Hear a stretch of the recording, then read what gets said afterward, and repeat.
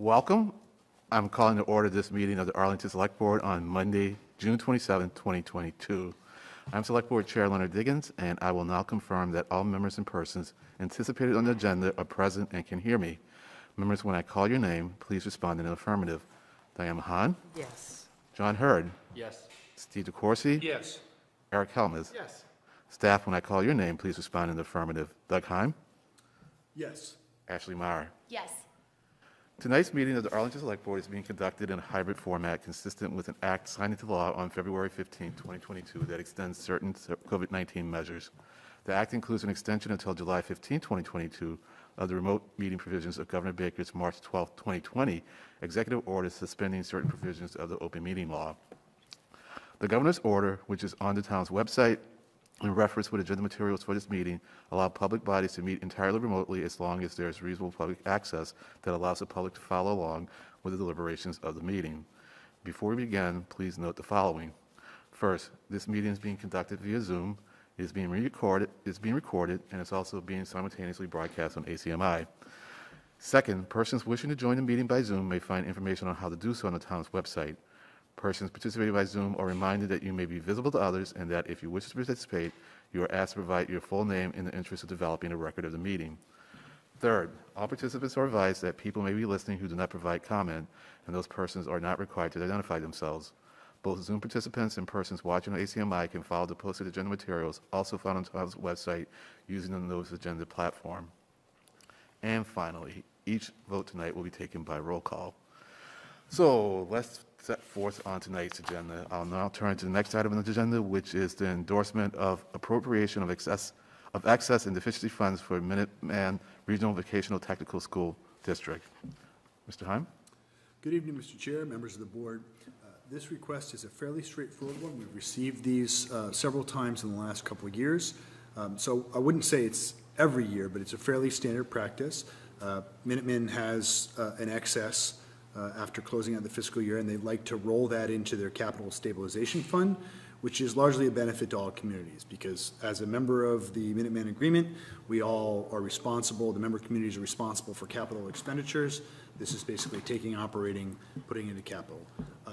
I think Superintendent Wilkillen was, just so folks at home know, happy to come talk about it, but it's again a fairly straightforward practice, and unless the board has any questions, we're just basically looking for a motion to approve the appropriation of the excess and deficiency funds into the capital stabilization fund.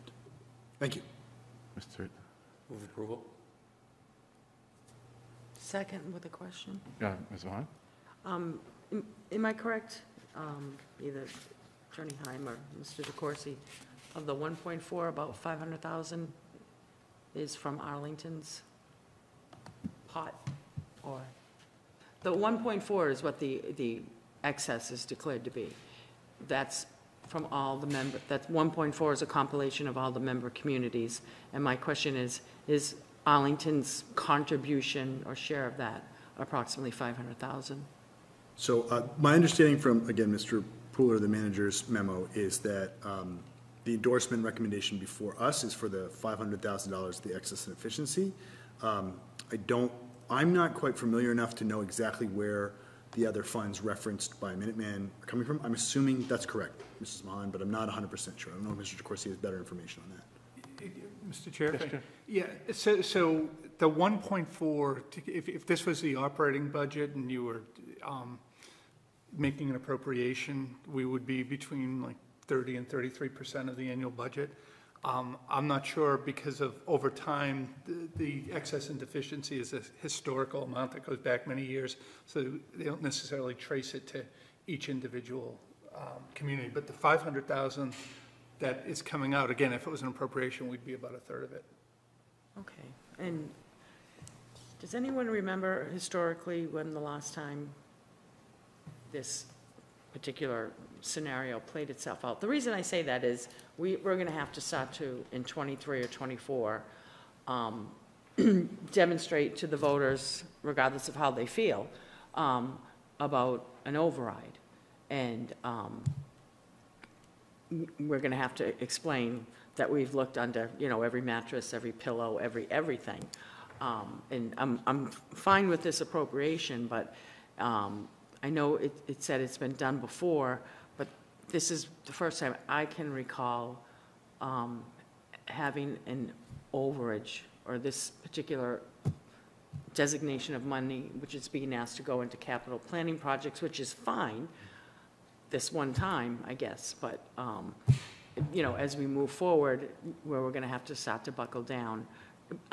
So when was, I don't remember, do you remember the last time this happened? I don't ever remember doing this before, and where they have a brand-new school, and I understand, and I don't want to rock the boat. I'm fine with, you know, I guess, actually, I'd be guided by Mr. DeCoursey, but I guess I would say, if this came up again next year, I think I would like to look at it a little more studiously in terms of whether it's something that we need to do again.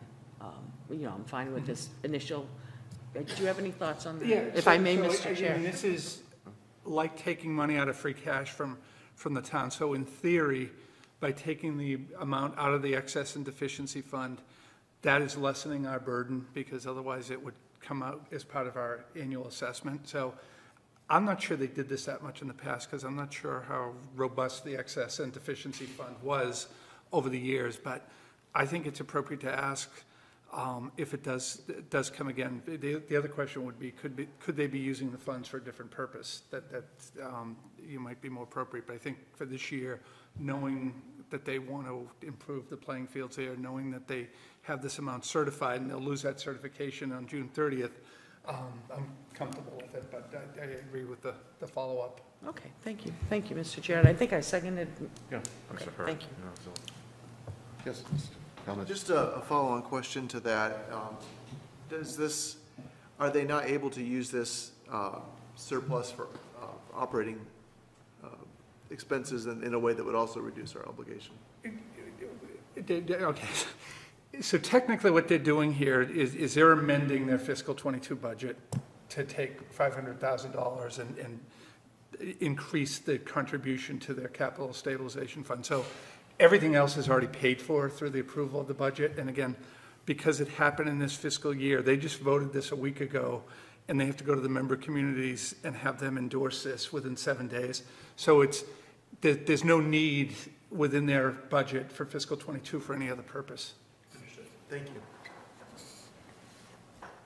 And it just so happened that we conveniently had a meeting within that amount of time. So yes, Mr. Heim. Mr. Chair, if I may, I just want to clarify and correct one thing. So one reason that there may be a slight difference here is that, and I'm sorry I didn't raise this earlier, is that as folks will recall, members will recall, we did amend the agreement. So I don't recall how excess was handled before we amended the Minuteman Regional Agreement. Part of what the purpose of that amendment was to provide communities with greater voice in terms of how certain expenditures and responsibilities were handled. So I think that's germane to your point, Mrs. Mahan. And then, I'm sorry, I think Mr. DeCoursey said this, but I did want to clarify that I do believe that $500,000 is a total of what they're seeking, not $500,000 from Arlington. Are we on the same page with Mr. DeCoursey? So I'm sorry, I misspoke about that. That's my fault. Thank you. Thank you. All right, so I think we're all set here. So on a motion to endorse the appropriation of excess and deficiency funds for Minuteman Regional Vocational Technical School District by Mr. Hurd, and a second by Mrs. Mahan. Mr. Heim? Mr. Hurd? Yes. Mr. DeCoursey? Yes. Mr. Helmuth? Yes. Mrs. Mahan? Yes. Mr. Diggins? Yes. It's unanimous vote. Thank you. So on to the third item on the agenda, reopening a Native American gallery event at Whittemore Park. And do we have Jerry Tremblay here? Yes, she's being promoted. Okay.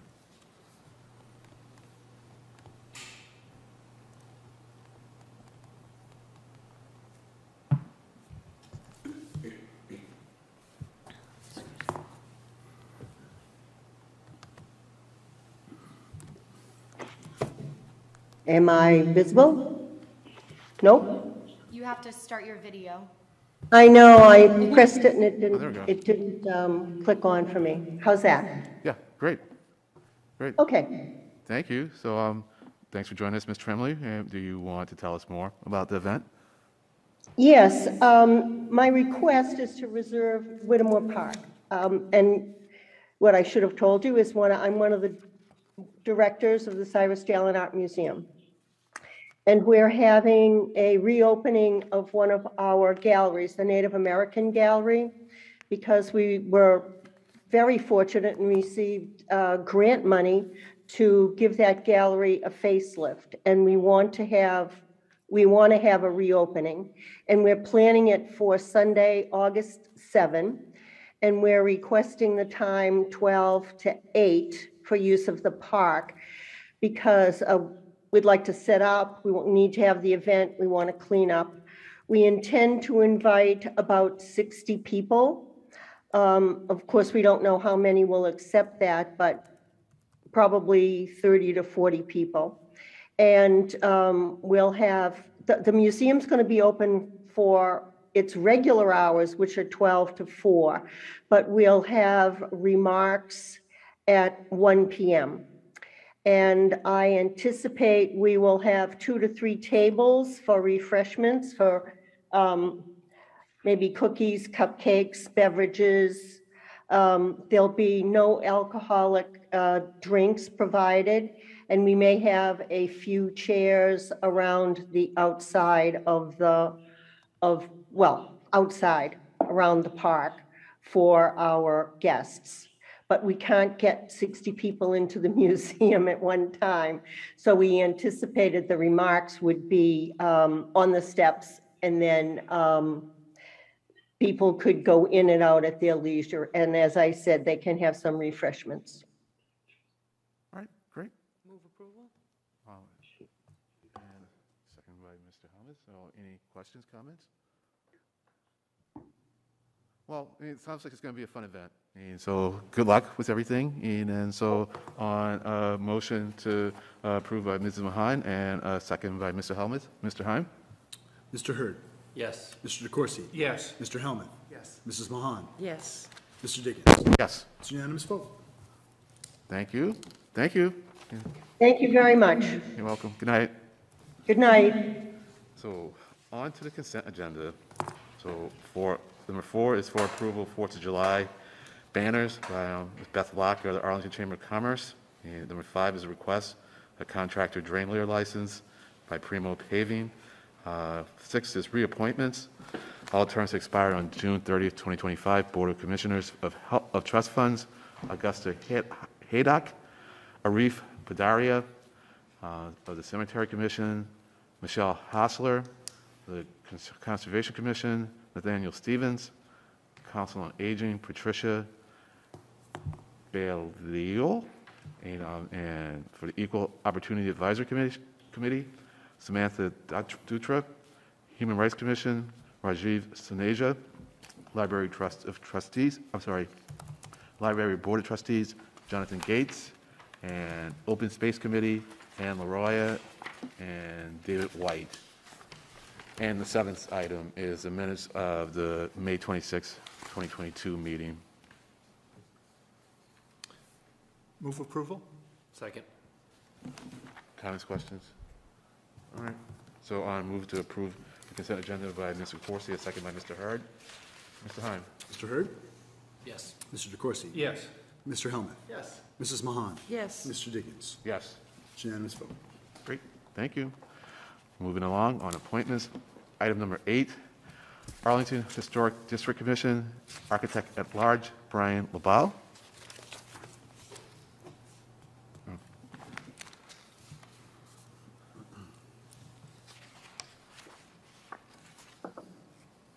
Hello, Mrs. LaBelle. Good evening. How are you? Fine. Thanks for joining us. And so, want to tell us a little bit about yourself?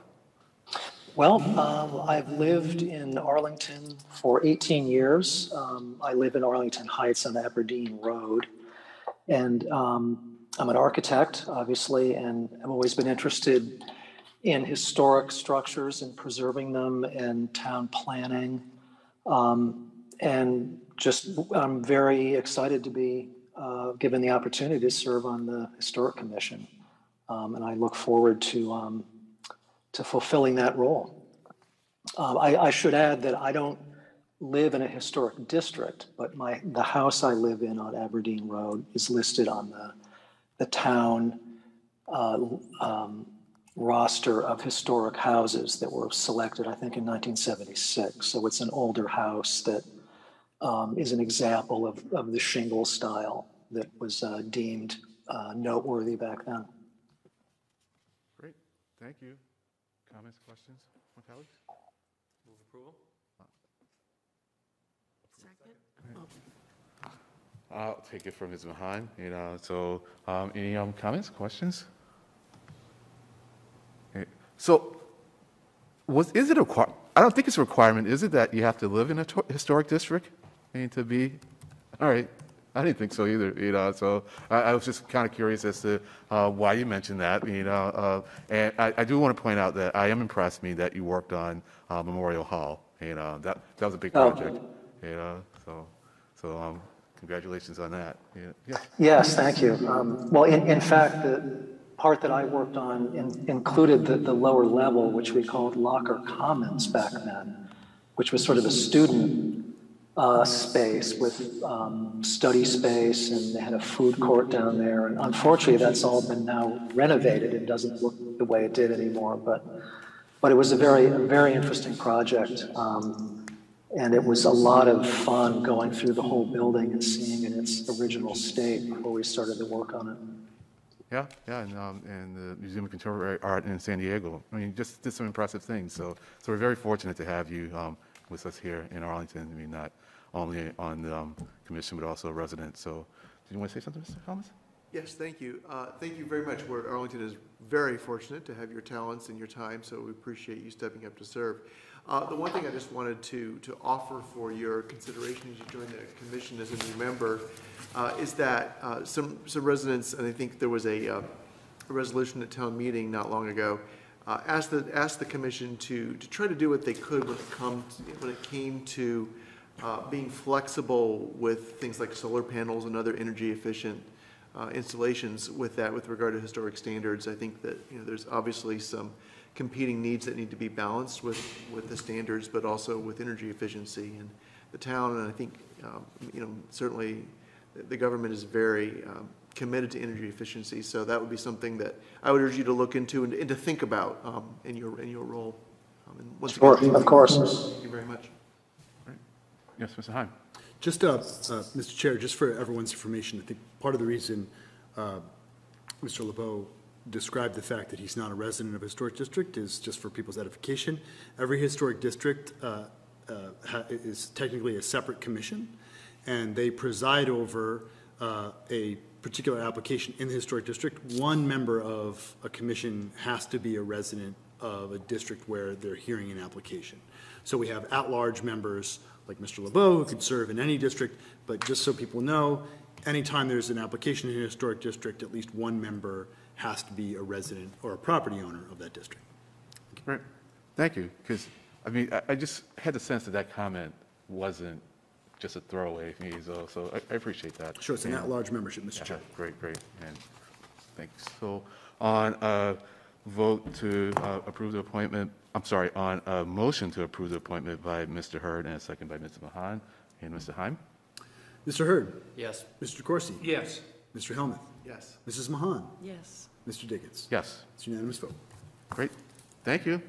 Thank you. Great, thank you. So moving on, number 9, on the licenses and permits, we have for approval wine and malt license for Prep Neighborhood Kitchen, 1367 Mass Ave, Mr. Daniel Laporfido.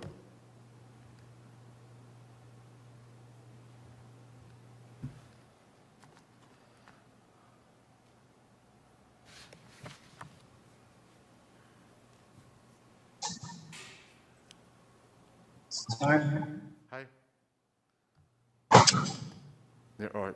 You have to accept my apologies. I've been technically unable to fix my video here, even though I'm looking at a little camera, but it doesn't want to show my face.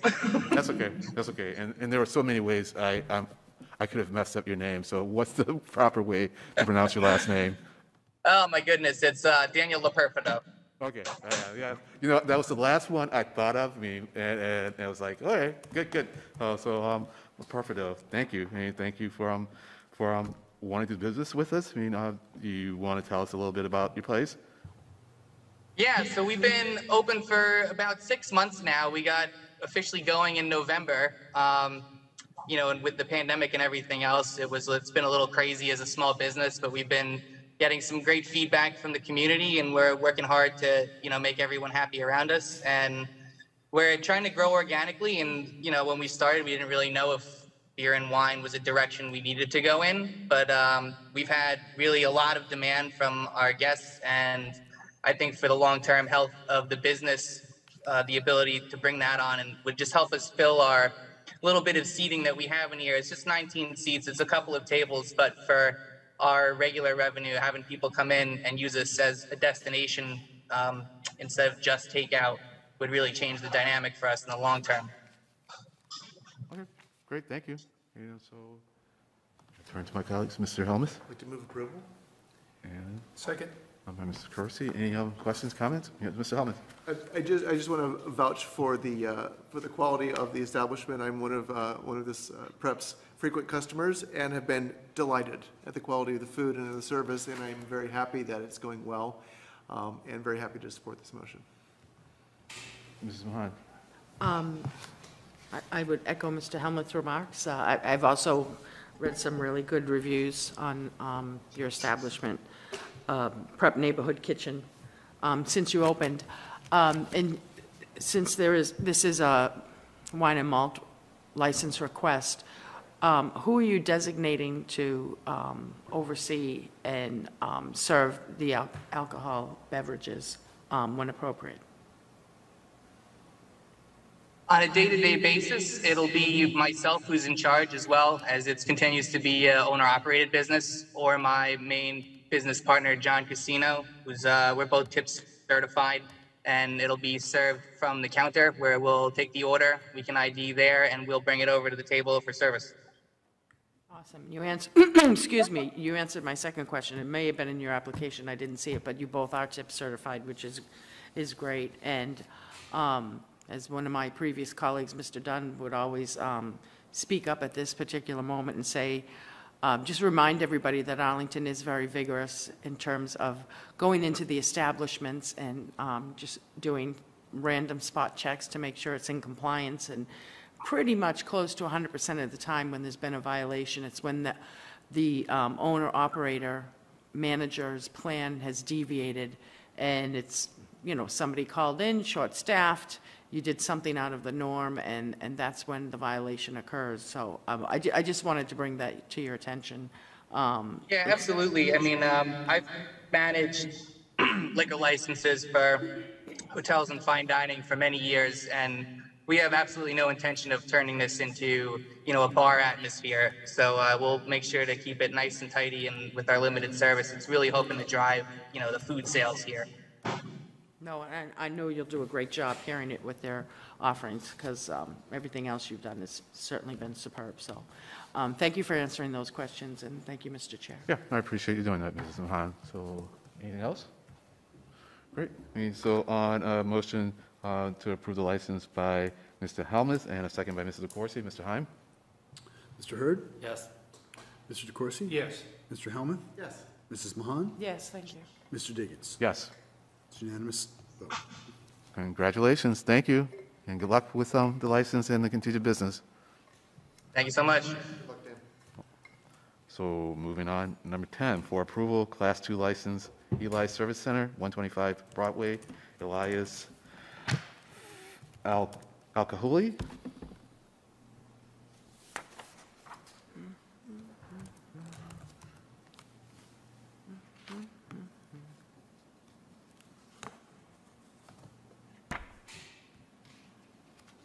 Hello, I'm visible? Elias? No, you're not.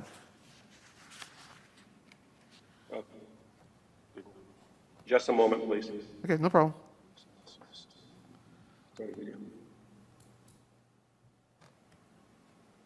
How about now? Yeah, great.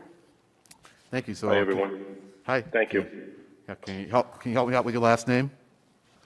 Al-Kuli. Okay, thank you. Al-Kugi, Mr. Yes. Al-Kugi. Thank Thanks, you. Steve. So, you want to tell us a bit about the business and the desire for the license? Well, the business is it's existing on 125 Broadway, Arlington. It is a service station with gasoline pumps. And we've been operating that business and owned the property for almost like 15 years. We bought it from the old owner, Tom Porter, he used to have the Class 2 license, dealer license. So the reason we asking for it, because as we have a lot of customers that come in, they ask, and also neighbors, they asking us if we have used cars to sell. I said no, but it's something we can look into. And it is existing license there. I said, why not? Let me go try to see if we can get it approved so we can proceed with that procedure, selling cars on a lot with all the legal documents instead of doing it on the side with illegally. Here we are. This is why I went to the town hall and I found out Tom Porter, the old owner, is still applying for it and is still using it. I said, surprise. He shouldn't be done. He should be doing that. So I asked to stop Tom Porter from using the license, and I applied for it last week. Great. All right. Well, And that's it. all right. Well, hopefully we're moving fast enough. So, Mr. Hurd? I would just say, I agree, it's always better to do things legally than illegally. With that, I'll move approval. And on Thank you. Motion to approve by Mr. Hurd. Second, one question. So a second by Ms. Mahan. And a question for Ms. Mahan? Yes, and I see for the Class 2 license that you'll be open 6 days a week, but closed on Sundays, but the gas station is open 7 days a week? The gas pumps is open 7 days a week. The repair is open 6 days a week. And yes, exactly. Okay, no, that's fine. I just wanted to make sure that that was your intention. So Monday through Yes. Saturday, closed on Because- Sunday for the Class 2, but not for the gas? No. Okay. The gas 7 days, the shop is 6 days. And whoever's gonna sell the cars, or we have to be there. The gas attendant has no business or is not qualified to do those kind of paperwork and run this kind of business. So it will be only 6 days a week. Thank you. Thank you, Mr. Chair. Sure, no problem. Anything else? Okay, so on a motion to approve by Mr. Hurd and second by Ms. Mahan, Mr. Heim? Mr. Hurd. Yes. Mr. DeCoursey. Yes. Mr. Helmuth. Yes. Mrs. Mahan. Yes. Mr. Diggins. Yes. It's unanimous vote. Thank you. Thank you. Good luck. Thank you very much. Welcome. You have a good night. Thank you. Take care. Moving on, item 11 for approval, outdoor restaurant and retail permit application, Fusion Taste, 303 Broadway, Su Ying Zhang.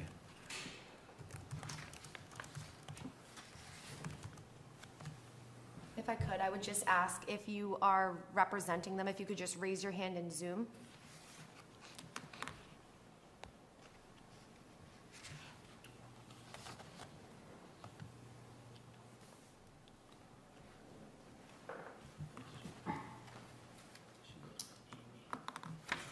I see anyone? I don't see anyone with their Yeah. hand raised. Yeah, I've lost my connection, so I can't see what's going on in there, you know. I feel kind of isolated, interestingly enough. Okay, well, you know, we will put it on the agenda for the next time, right? Or Mr. Heim, you can give some guidance. Or you're going to say, Ms. Mara? If I could, they're just a standard outside annual permit for April through November. Okay. All of the paperwork's attached. If the Yeah. board is inclined, Okay, that would be, I'm fine with that. Move approval. Second. Okay, well, we're going to zip right through this one unless someone has comment, you know? Yeah, I will say, I mean, they have some good roles there, you know. The Arlington- I mean, it's the same setup as last year, too. Okay, all right. I'm very familiar with Fusion Taste, so I can vouch for them as well. Yeah, the Arlington role is like Next dinner on Mr. Hurd, Fusion really Taste. good. Okay, so, so in my yakking there, so the motion was by Mr. Hurd and the second by Ms. Mahan? That's fine. Second amendment. That's fine. I'll second Mr. Hurd's motion. Thank you. Yeah. Mr. Heim? Mr. Hurd? Yep. Mr. DeCoursey? Yes. Mr. Helmuth? Yes. Mrs. Mahan? Yes. Mr. Diggins? Yes. Okay, so moving on to open forum, accepting unusual circumstances. Any matter presented for consideration of the board shall neither be acted upon nor a decision made the night of the presentation, in accordance with the policy under which the open forum was established. It should be noted that there is a 3-minute time limit to present a concern or request. So I can't see what's going on. So do we have any hands raised? No, Okay. All right. not at this time, no. Okay, great. So, moving on, traffic rules and order, other business, number 12, discussion, Alewife Brook with Mrs. Mahan, and Gwen Spieth, and Kristen Anderson. Thank you, Mr. Chair.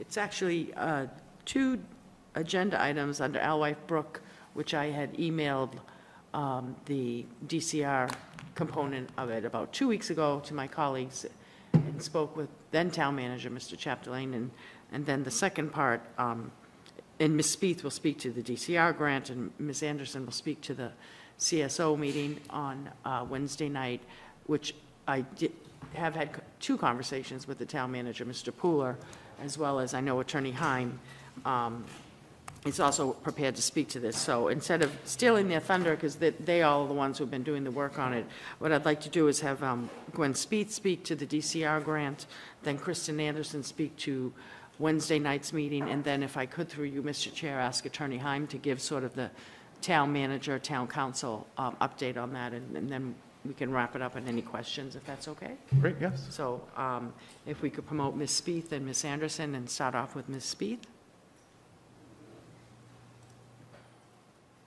Hello. Hi. Sorry, this is my first time at Select Board, so pardon me if I'm a bit nervous. I'm just going to read my 3-minute presentation, and then you can ask me questions if necessary. My name is Gwendolyn Spieth. I live just over the Alewife Brook in North Cambridge. I lived in East Arlington for many years and have recently been working with Save the Alewife Brook to try to stop the discharging of sewage into the brook. I care about the Alewife because I walk there most evenings, but also as an issue of justice, given the danger of flooding, particularly for residents of my old neighborhood in East Arlington. Thank you, Chair Diggins, Select Board members, Town Manager, and Town Council for giving me a chance to tell you about an opportunity that has arisen to work with the Massachusetts Department of Conservation and Recreation through their Matching Grants program. The program, as you may know, allows local groups and communities to request that DCR make improvements in DCR-managed properties in those local communities. I submitted an application on behalf of Save the Alewife Brook to work with DCR to address issues of water quality, stormwater management, and flood prevention along the Alewife Brook, and we were excited to hear that DCR had chosen our application to move forward to the final stage, during which DCR representatives will help us lay out the specifics of the project, including budgeting, acquiring permits, et cetera. The part of our application that DCR selected was our request to update the 2003 Alewife Master Plan, which you may also know is an ambitious description of many projects to address issues facing the brook. With renewed community interest in this area from abutters, commuters, and neighbors like me enjoying this lovely urban green space, it's a perfect time to work with DCR to push for actual implementation of the improvements that have been envisioned since 2003. DCR has offered to provide a 2-to-1 match if we can find $25,000 in seed money. That means if we can find $25,000, it would become $75,000. With which DCR believe that they can complete a survey of the entire area along the brook. Performing an up-to-date survey would be an essential first step toward actual implementation of these sorely needed improvements.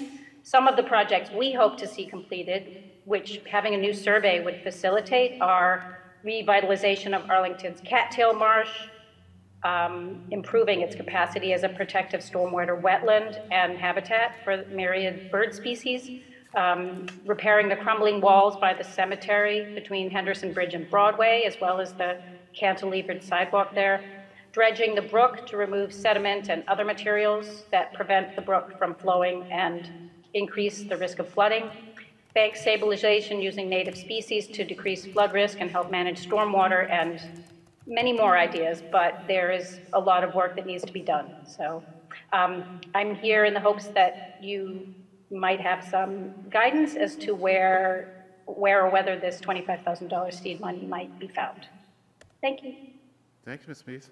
Thank you. And I did have the same conversation with Town Manager Chapdelaine and Pooler. There was a suggestion about the designated funds from Congresswoman Clark, the federal funds, but those are specifically earmarked.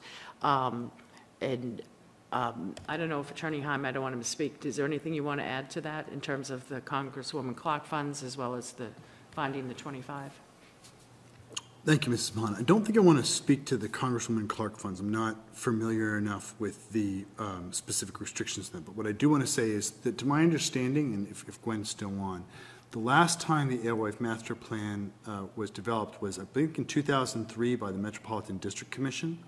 So, you know, there may be some sources of funds that we might be able to identify either within town or sources that we may be able to help identify outside of town that could help with a specific kind of project. But I think a little bit further digging has to be done to figure out whether or not and I'm sorry, I'm not familiar with exactly what you and the manager talked about, but what would have to be done in order to use those types of funds for this purpose. So I'm not ruling that out. I'm just saying that I'm not familiar enough with the parameters of that to speak intelligently on it, Mrs. Mahan. But I would be prepared at the board's direction to investigate further alongside, of course, the manager in terms of what we could do to either support an application for funds or to identify funds ourselves. So, I mean, these are, I'm also not 100% sure if Gwen wants to speak to who they were thinking about performing this study. Has that been made clear at all? The way these matching grants work, it's DCR work. So they manage the funds and they do the contracting and so forth. I see. So it would be DCR work with input from the community partner, that the organization, the town, whoever is partnering with them. Okay.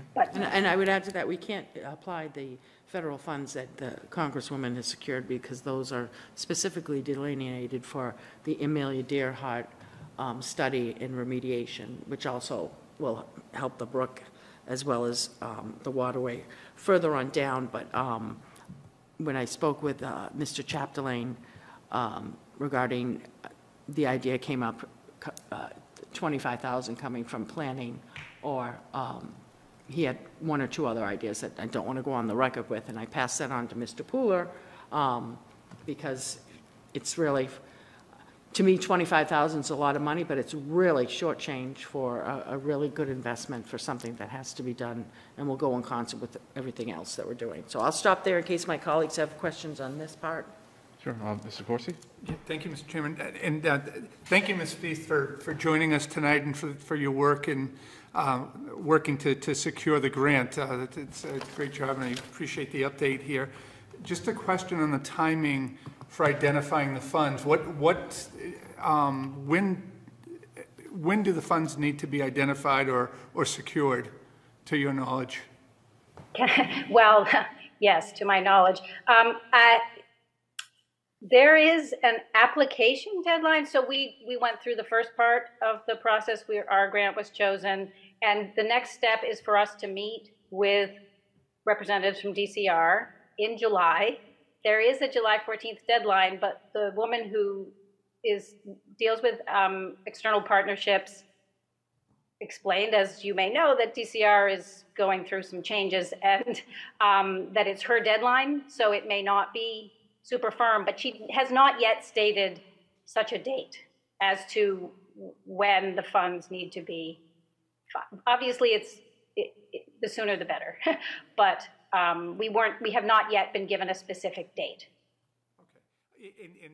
After July 1, certainly probably before the end of the year. I'm just thinking this isn't something that could wait till next town meeting for an appropriation. This is something that we would need to identify at the start of next fiscal year, it sounds like. So That just informs us in terms of the sources, potential sources of funds. So that's more for us to see where we look. Sure, yeah. I mean, I'm sorry if that was unclear. We will be meeting with them in July. At some point, they have yet to give us a date.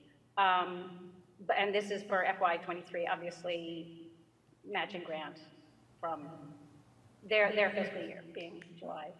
Okay, thank you. And I want to thank Mrs. Mahan for the early request in terms of where the funds are coming from. But I've got a couple ideas too, but we can talk about that with Mr. Pooler and maybe at a future meeting. But thanks again. Sounds like a great idea to do this. A great return on $25,000. So I see two hands up here. I have no idea which one went first. Okay, all right, so then Mr. Juan. All right. Well, my first question is about timing, so thank you, Mr. DeCoursey, and thank you for the presentation, the work on this. It's certainly exciting after years of talking about this area to hear some affirmative steps forward towards progress. I guess this question would be for Attorney Heim. As we work through sources of funding, is there some, either Save Alewife Brook, or is there an entity that exists that can legally fundraise for funds like this? So that's a good question, Mr. Hurd. My understanding from reviewing the previous master plan, if you look at the implementation chapter, and when you've probably already done this, you'll see a number of private organizations that appear to have done fundraising on behalf of the plan and some of the projects they're under. Some of these organizations, many of these organizations still exist. Some of them look like they may not currently be active. So yes, there are organizations that have a fundraising capacity. As folks know, the town doesn't generally have the ability to raise funds in quite the same way. It's a legal restriction on the town. But there are also resources that we do have at our disposal, folks, particularly in the planning department, who are aware of potential grant funding sources. The real trick of this will be, are there grant sources out there that are going to match up with this timeline, or are they going to be able to move quickly enough?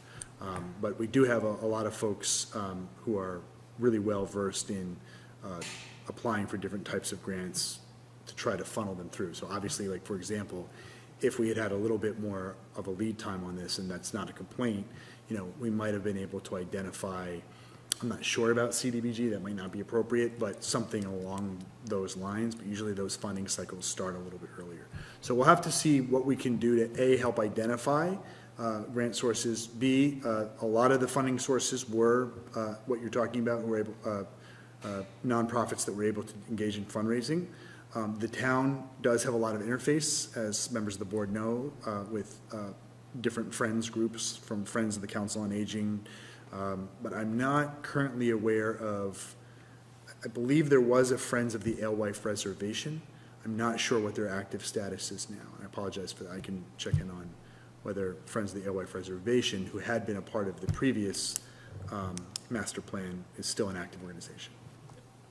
And I don't mean to try to kick it back, because I think $25,000 would be well spent if we can find it within the town budget or within the town through grant status. It seems like such an aggressive timeline that you never know. We do have very generous people in Arlington or in the area that if it could be a hybrid approach where we try to work with some of these entities to publicize what it is that we're trying to accomplish, and then supplement it with town funds if we can. But just an idea that's more direct. I mean, a GoFundMe, the money comes in day of. So if there is an entity that can legally solicit funds, then it's a good option to take a look at least get a portion of this. Yeah, I'm sorry, I don't speak out of turn. In some ways, what we'd be looking for is something along the lines of affordable housing trust, but for conservation type projects. Unfortunately, we don't have a mechanism like that. So, but there are some potential things that we can think about. I'll continue to talk about it with the manager, as well as see what types of grants might be available, especially since we're talking about a relatively small scale. Okay. Well, it is an aggressive timeline, you know. So Ms. Speeds, who's going to design the study? This would be determined in the next meeting with DCR. We would be finalizing a description of the project, and at that point we would be, I mean, there are people who, their staff who perform such work, presumably, but in consultation with us and presumably experts in the town. Right, because I mean, it's potentially a good study, but I mean, it's all in the details. I mean, and Absolutely, so, we would want to ensure that it was a survey that served the purpose of preparing us for implementation of these projects. Absolutely. Yeah, so I would hope, I'd hope that we would at least get to see, I mean, what they propose to do before me having to decide whether or not we're going to fund it. So we'll have the ability to see, right? I mean, it's not like we put the funds up and then the study's designed, and we get to see how the study's designed and then decide whether to fund it. That my understanding is that the point of the matching grant project is that it's not just sort of black box within DCR, but that it's an ongoing conversation with the partner and DCR determining how the funds are deployed. All right. That's my understanding. I understand. I mean, because I mean, it often goes both ways to me. I saw my colleague like shaking his head, like, no. Because a lot of times, I mean, you can't do the design until you have the funds, because doing the design is part of the funding. So that's really what I was getting at there. You know. Yeah, I mean, that may well be the case. Yeah. But my understanding is that the mechanism allows for participation and intervention from the partner. That's the price, you know, that's part of what you get for the partner providing matching funds is, you know, you get the ability to influence the project.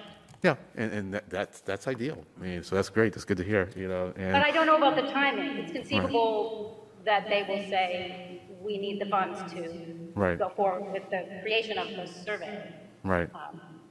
Right.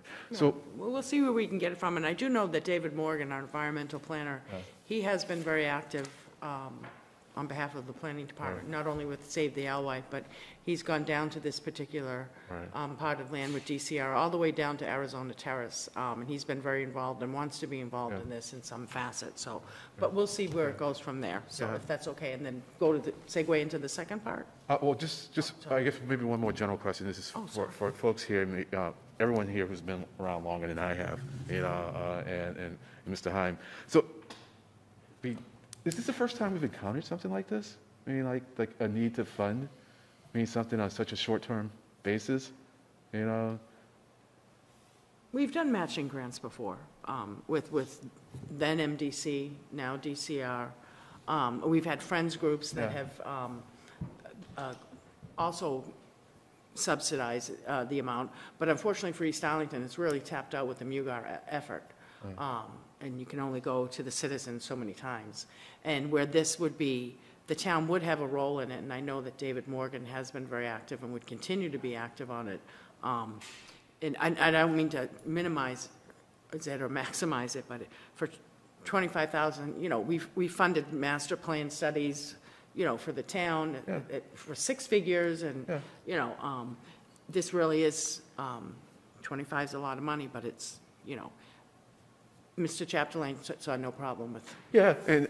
So I just don't want to keep, you know. No, I'm not questioning the amount. It's more a matter of how do we generalize. We've done this. We've been very creative on other things before. You know, so I mean, I like to think there's a mechanism for handling this kind of request, and if there isn't, then let's think about how we put a mechanism in place, because we're going to get this again.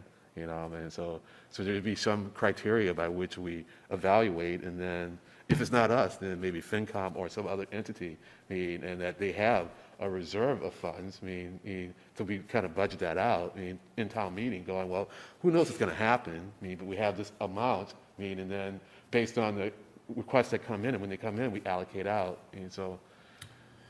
Mr. Diggins, I mean, from my perspective, I think I concur with Mrs. Mahan that we've certainly had things that don't fit into our grant or budget cycles in the past The question is just, in the details, how do you get from point A to point B? And that's what we've got to figure out is, given the timeline that we have, how do we get from point A to point B? It's not going to be the way we would do a CPA project because the timing doesn't fit up with it. But I think that, as Ms. Mahan is suggesting, I think there are other tools at our disposal that we'll have to examine. I don't know that it's easy to have like a standing grant application type of situation. There's not an appropriation for that ordinarily. But as some folks have suggested, there are other financial mechanisms that we should be looking at, especially where we're talking about a matching grant, and the state is willing to pony up a certain amount of money to achieve a certain result. So, Yeah, all right. That's it for me. So thank you. So Ms. Anderson, or Ms. Bates, anything else you want to add? Or Mr. Helmuth? All right. I'm getting signals here, so, okay. Nope, that's fine. If you want to go to the second part? Yes. With Ms. Anderson speaking about the CSO meeting, June 29th. I've had conversations with the chair, forwarded to my colleagues the information, had conversations with Town Manager Chapdelaine, and now Town Manager Pooler, as well as Attorney Heim. But if I could turn it over to Ms. Anderson. Sure. Yeah. Hi, Ms. Anderson. Thank you. Thank you, Chair Diggins, Select Board, Town Manager, and Town Council from hearing from Save the Alewife Brook this evening. Gwen and I are here with Save the Alewife Brook co-founder David White, and we want to invite everyone to a very important public Zoom meeting on Wednesday night at 6 p.m. The great cities of Somerville and Cambridge and the Massachusetts Water Resources Authority are starting to plan new sewer improvements that affect the Alewife Brook. Wednesday night's meeting is the first of very few public opportunities to weigh in on their new plans to make improvements to the Alewife sewage problem. As you know, last year, over 50 million gallons of untreated sewage pollution was dumped into our little Alewife Brook. That is the same amount of sewage pollution that was discharged in 1994. This is a terrible situation. I want everybody to keep in mind that Cambridge has really done some great work to make improvements over the years. However, Somerville's Tannery Brook combined sewer outfall is awful and out of compliance with the law.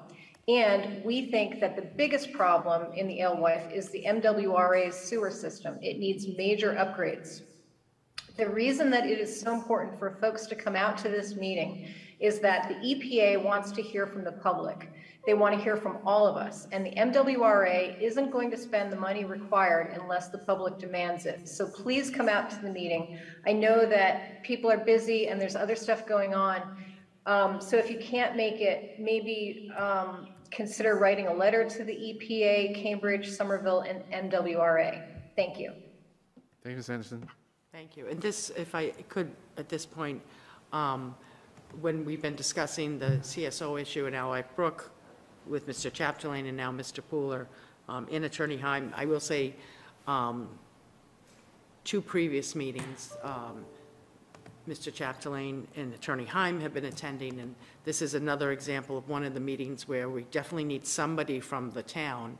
I mean, I'll be zooming in, but I was wondering if I could turn it over to someone from the town to make a statement, because part of the reason why I think this has been sort of exciting and evolving and happening is because we have Save the Alewife Brook, we have Arlington's Conservation Commission, but we also have the partnership with the Select Board and town officials, and that's really helped with the EPA, as well as getting the attention of definitely Cambridge, who's always been a partner and willing to do something, and Somerville for years. Mayor Curtatone was, my opinion, total waste of time, wouldn't listen to it, but we have a new mayor and a new representative who is receptive to that. But I'm assuming that somebody from the town will be there to make a statement on behalf of the town.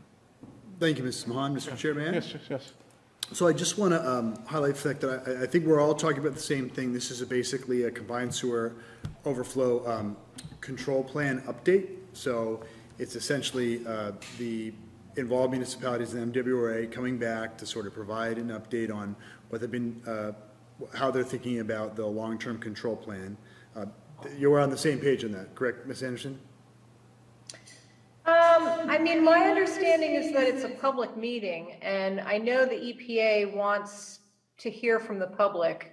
And one of the things that we want to get out of this meeting, in fact, is to encourage the sewage polluters to listen to the public and to make the public a partner in the new plan.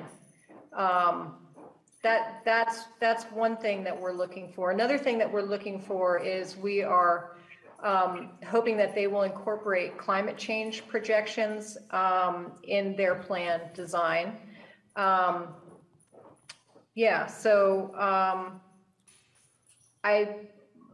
We plan on speaking. So, And I think that. I didn't mean to confuse things. I just meant that this is a joint publicly posted meeting. It's been posted by both Cambridge and Somerville. It is going to be a public meeting. I just want to be clear on what the scope is. It's been talked a little bit about as like a hearing.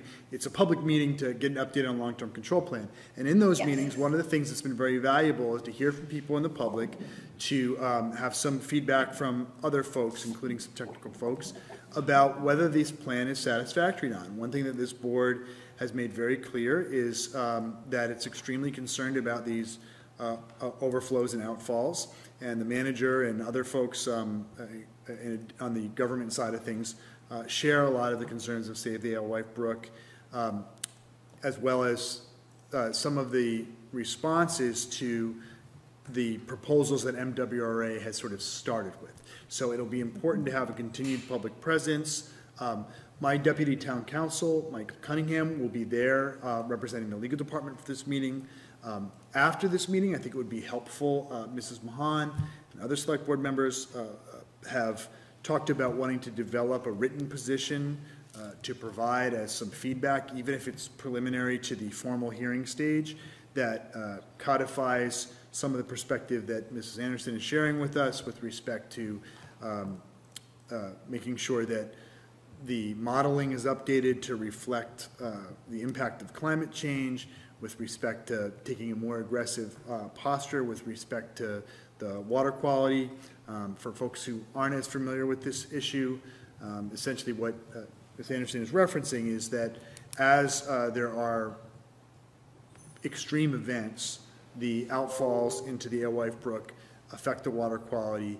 This all ties into both a Massachusetts Department of Environmental Protection permitting as well as a larger EPA permitting scheme. So the EPA's role is sort of concurrent with Mass DEP to enforce essentially water quality standards and the NIPD's permitting. So I don't want to go into too technical of a sort of analysis of it, but I think one of the things that will be helpful is to both have a presence at that meeting from the legal department standpoint to represent the town and anybody else who obviously wants to join, but also to get the sense from the public feedback and the many organizations that are interested and have been providing commentary during these public meetings to distill that into something that might be a written statement from this body, as well as potentially from the Conservation Commission, the town manager, about our concurrence and agreement with certain principles with respect to the standard which we want to hold this long-term control plan to. So there's a lot of obviously moving parts to the CSO's issues, but is that satisfactory, Mrs. Mahan? All right, thank you. Sure. Yeah, no, I'm fine. As far as that, I mean, I will try to attend. I mean, it's just Zoom, so I mean, I'll be able to take that from work, but it seems like you're all set with the talking, so I'll be happy to have a presence, because what I really would like to get out of this is learning more about it. I've read, and there's I guess a draft plan that came out. I read that, and that was pretty informative, but I still feel that there's a lot more learning to do on my part before I can really speak in a competent and confident way, so I'm going to do my best. I will do my best to be there, so I take it, I mean, this is just a discussion. We don't need a vote or anything out of this. Okay. Well, thank you, Ms. Anderson, and thank you, Ms. Spieth. This has been helpful. Thank you. All right. Thank you so much for your support, everybody. Yeah, well, and town meeting voted for the resolution too, right? So, Yep. That's right. Following through on that. All right. Well, thank you. All right. So moving on, item 13, discussion and vote MBTA bus stop consolidation on Park Ave. Mr. Amstutz? And I guess we have Ms. Anstis, Senior Transportation Planner, Bon Zhu, from MBTA, Olivia Mobayad, MBTA, Natalie Raffal, McMahon Associates, and Sandra Clary, McMahon Associates.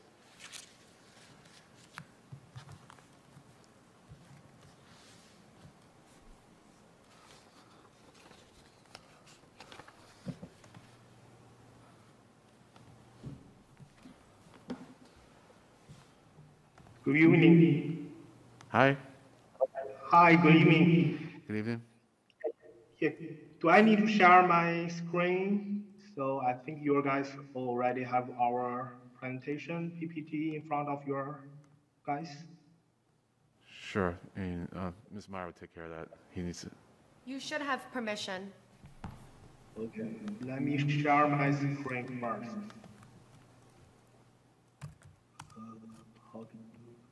So everyone's in? Okay. So I guess maybe, so Mr. Amsters, who's going to lead this off? Is it you or? Yeah, myself will do the presentation. And our design consultant will be do the some design concept. Okay. Okay, yes, so I think that's fine. Go ahead. Okay, so I think you guys can see PPT right now, right? Okay, so good evening, chairs and select board members. My name is Binzu, a project manager from MBTA. So today we are very happy to be here with our design consultant, McMahon Associates, to introduce our PADI project that we will plan to do in the town of Arlington for the Park Ave and Wachusett Ave bus stop change. Next slide. So the purpose of the plan for the accessible transit infrastructure project is to create the ADA compliant bus stop in system-wide for our customer who have a different mobility needed and improve the customer safety. I think since track to the 1990, all municipality and agency are required to improve the upgrade the pedestrian infrastructure to meet the ADA compliance. So that's disability advocate brought lawsuit to MBTA to request MBTA to comply the mass transit across our whole systems. That's why improve the bus stop system wide is part of that agreement.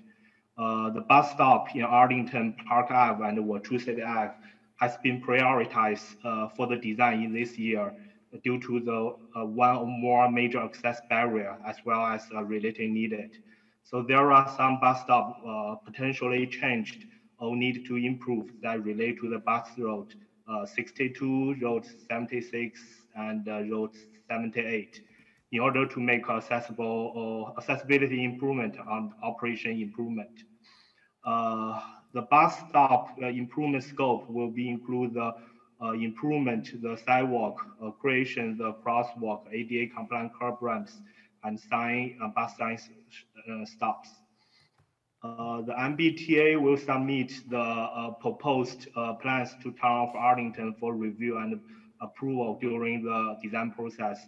When we have final approval from the Arlington, and then our on-call contractor will be do the construction work as soon as possible.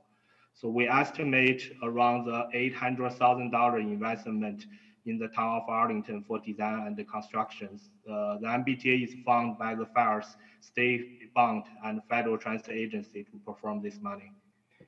The third slide, I think is showing the timeline. We have a design and public outreach process since 2020. You can see in this chart, our design has always communicated with butters and the public and fully consider the view of comments of the public and town of Arlington. Last year, December, we have a public meeting to do regarding the Park Ave, to introduce our plans and proposals. So we hope, our bus stop improvement project can bring the transportation accessibility and safety to our community members and our customers. The fourth page, I want to turn it over to our to Oliver Mobade, our senior transportation planner from MBTA, to introduce the service planning related to the service bus route that we plan to make a bus stop improvement. So Olivia, it's your turn. Sure, thank you, Ben, and hello everyone, good evening. So just an overview of the bus service within the specific area that we're referring to this evening. We have, depending on how you slice it, 3 to 4 routes that serve this area. The first of which is Route 62, which serves from the Bedford VA to Alewife, weekdays during peaks or rush hours, AM and PM. The 76 runs at the same times and from Alewife goes to MIT Lincoln Laboratory. The combined Route 62 and 76 runs weekday, midday, and evening, and Saturday as a combined route that serves Lincoln Laboratory and Bedford VA from Alewife. And the Route 78 connects Arlmont Village to Harvard Station 7 days a week. I will note, I'm sure many of you all have been looped into the bus network redesign process that's going on. In our current draft proposed network, we are not proposing any changes to the way that buses navigate throughout this area. There are changes in terms of service levels. We're proposing the Route 62 run 7 days a week instead of just 6 days a week. The 76 would be peak only on weekdays, and the 62-76 would not run. Instead, they would be the separate routes instead at all times. And the 78 would have some potential scheduling changes as well. I'll hand it back over to Ben. Thanks, Olivia. So next one, we want to invite the McMahon's design consultant, Natalie, to give us more details about the proposed change. So Natalia, so it's your turn. Hi, hello everyone. So yeah, I'm going to give an overview of the changes. So you can see all of the changes to the bus stop locations proposed in this area in the image on the left that shows stops that would be improved in green, stops with no change in yellow, new stop locations in dark blue, and then removed stops in red. And so the image on the right shows the overall future stop network with only the stops that would remain as part of this plan. And so running through the changes north to south, you can see the stop pair at Park Ave and Wollaston are both improved. The single stop at Park Ave at Appleton is removed. The Park Ave and Florence Ave stop pair would both be improved. Park and Oakland are maintained in place with no change. And then at Park Circle, there's a few things going on.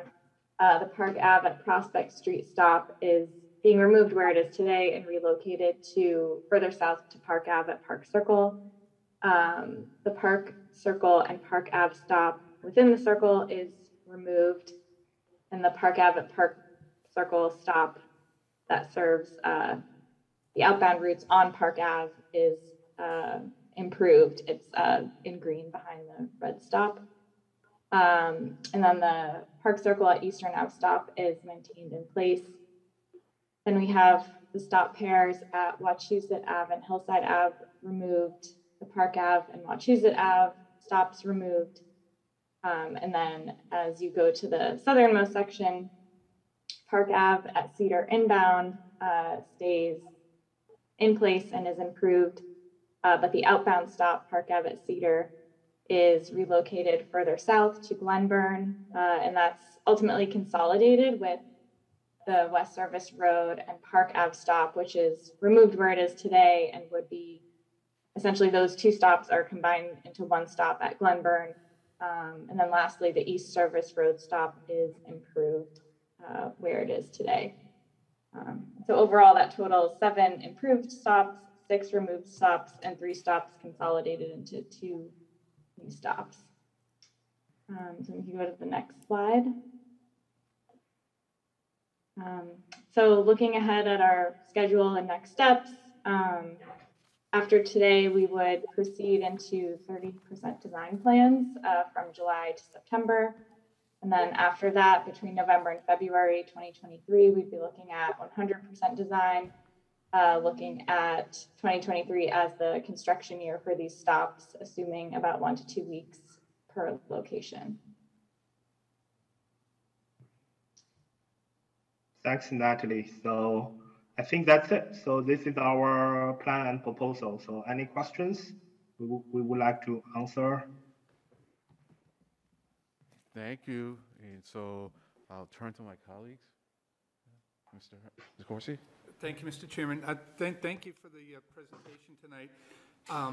Just a comment before the questions, and Mr. Amstutz had made reference to the Pleasant Street project in his memorandum to us, and we approved that on June 9th, 2021, and to my understanding, those bus stops have never been changed, so that was done over a year ago. So I'm concerned about the timing of these projects because that was a night that we put it on the agenda. We had some public opinion that we received, some criticism that we received, but we were told that that was a project that should be done quickly, and it still hasn't happened. So I can ask offline, but I'm concerned when I see the timing here. That was a project that was going to be done in June of 2021 and completed in the fall of 2021, and it's still not done.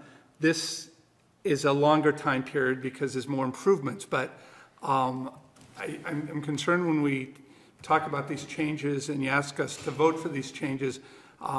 Could you tell us how solid these estimates are on timing going forward?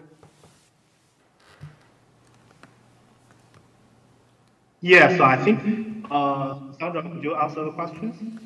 Sure, I can respond to that. So I was there for the select board vote on it last go round, and the plan was to advance it to 100% design. Unfortunately, we incurred some significant design challenges, including encroachments that would incur requiring easements and license agreements. So they just got extremely complex as we advanced through the design. So Daniel and Wayne Chouinard and others at the town would attest to the fact that we have advanced design, unfortunately not at the speed we had anticipated, but the hope is that they will still make it in this construction season.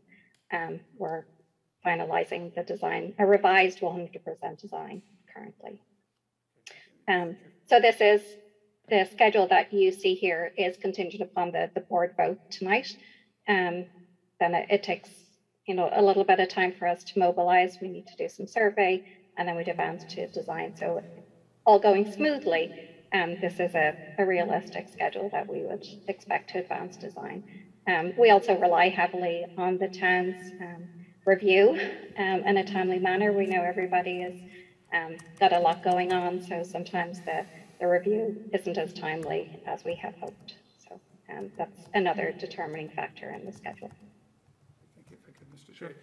And just a question on the proposed changes, and one in particular on the outbound stop that's being proposed at Park Ave and Park Circle. That looks like it's right across the street from the fire station, as opposed to the stop now that is a little bit further up at the edge of the circle. And I'm wondering, are there sidewalk improvements being planned there? Because there's no sidewalk there.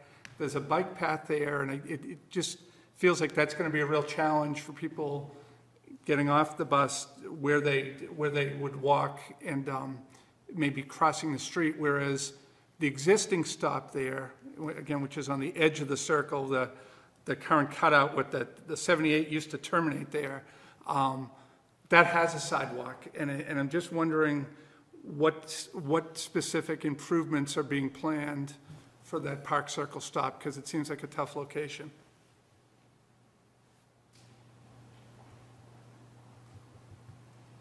I can start to answer that. All right, so you're referring to the stop, the inbound Park Circle stop that's on Park Ave? No, I'm looking at the stop, in dark and I think blue it's on the map? both southbound and northbound, so I think you're adding stops, or proposing to add stops on both sides of Park Ave. So I'm looking at the future stop network and the new stop location that's right on Park Ave, right next to the water tower. Yep. So as part of the stop improvement, there would be sidewalk improvements that connect that stop to the crosswalk that goes directly into Park Circle. Okay, all right, because that might require, I don't know if that's even our property there, and whether it's the water tower and what's going to be improved there. But I'd ask, as you go along, I guess we'll have that opportunity to review it, but it's just, in looking at that recently, it looks like a tough spot. Thank you, Mr. Chair. Thank you, Mr. Corsi. Comment? No, I might be reading this wrong, but I see that new stop on the fire station side of Mass Ave. If it's on. Yeah, to clarify, the it side is of- on the same side as the fire station. Okay, I was looking at Mr. Amstutz's memo where I thought on the outbound side too, there was a stop there. Yeah, the outbound stop is remaining on the little triangular parcel there. That's just kind of to the north of the circle. Okay, all right. To be clear, the stop next to the fire department would be served by Route 76 inbound and outbound since it circles around there. That might be part of the confusion. Okay, all right, thank you. Yeah, Mr. Mahan? I have all the different routes, current and proposed in front of me, so I'm going to try to be as coherent as possible. And I know an anchor part of this is ADA compliance and pedestrian safety. So I have to say I'm really dismayed and would like to advocate for or find out why. When I look at Route 84 and I look at bus number 84, bus number 78, if I look at the current configuration and then I look at the proposed configuration, if you're someone who is able-bodied or who is disabled in some way, you, under this plan, are pretty much abandoned, whereas you weren't before by the 84 and the 78, you have a big gap of no service between Wachusett Ave and Prospect Ave. For the 84, you're eliminating 2, 4, 5 stops, and you can't get it again until Park Ave and Cedar Ave. So if you're on the 84 and you're not 100% able-bodied, you either can get on at Wachusett Ave and Prospect or Park Ave at Cedar Ave. Am I correct for bus number 84? That's correct.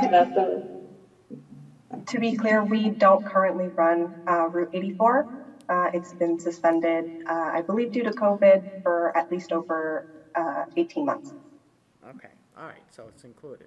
And that is not part of the proposed bus network redesign network either. Okay, then I'll ignore that since it's in there. Same question for the bus 78.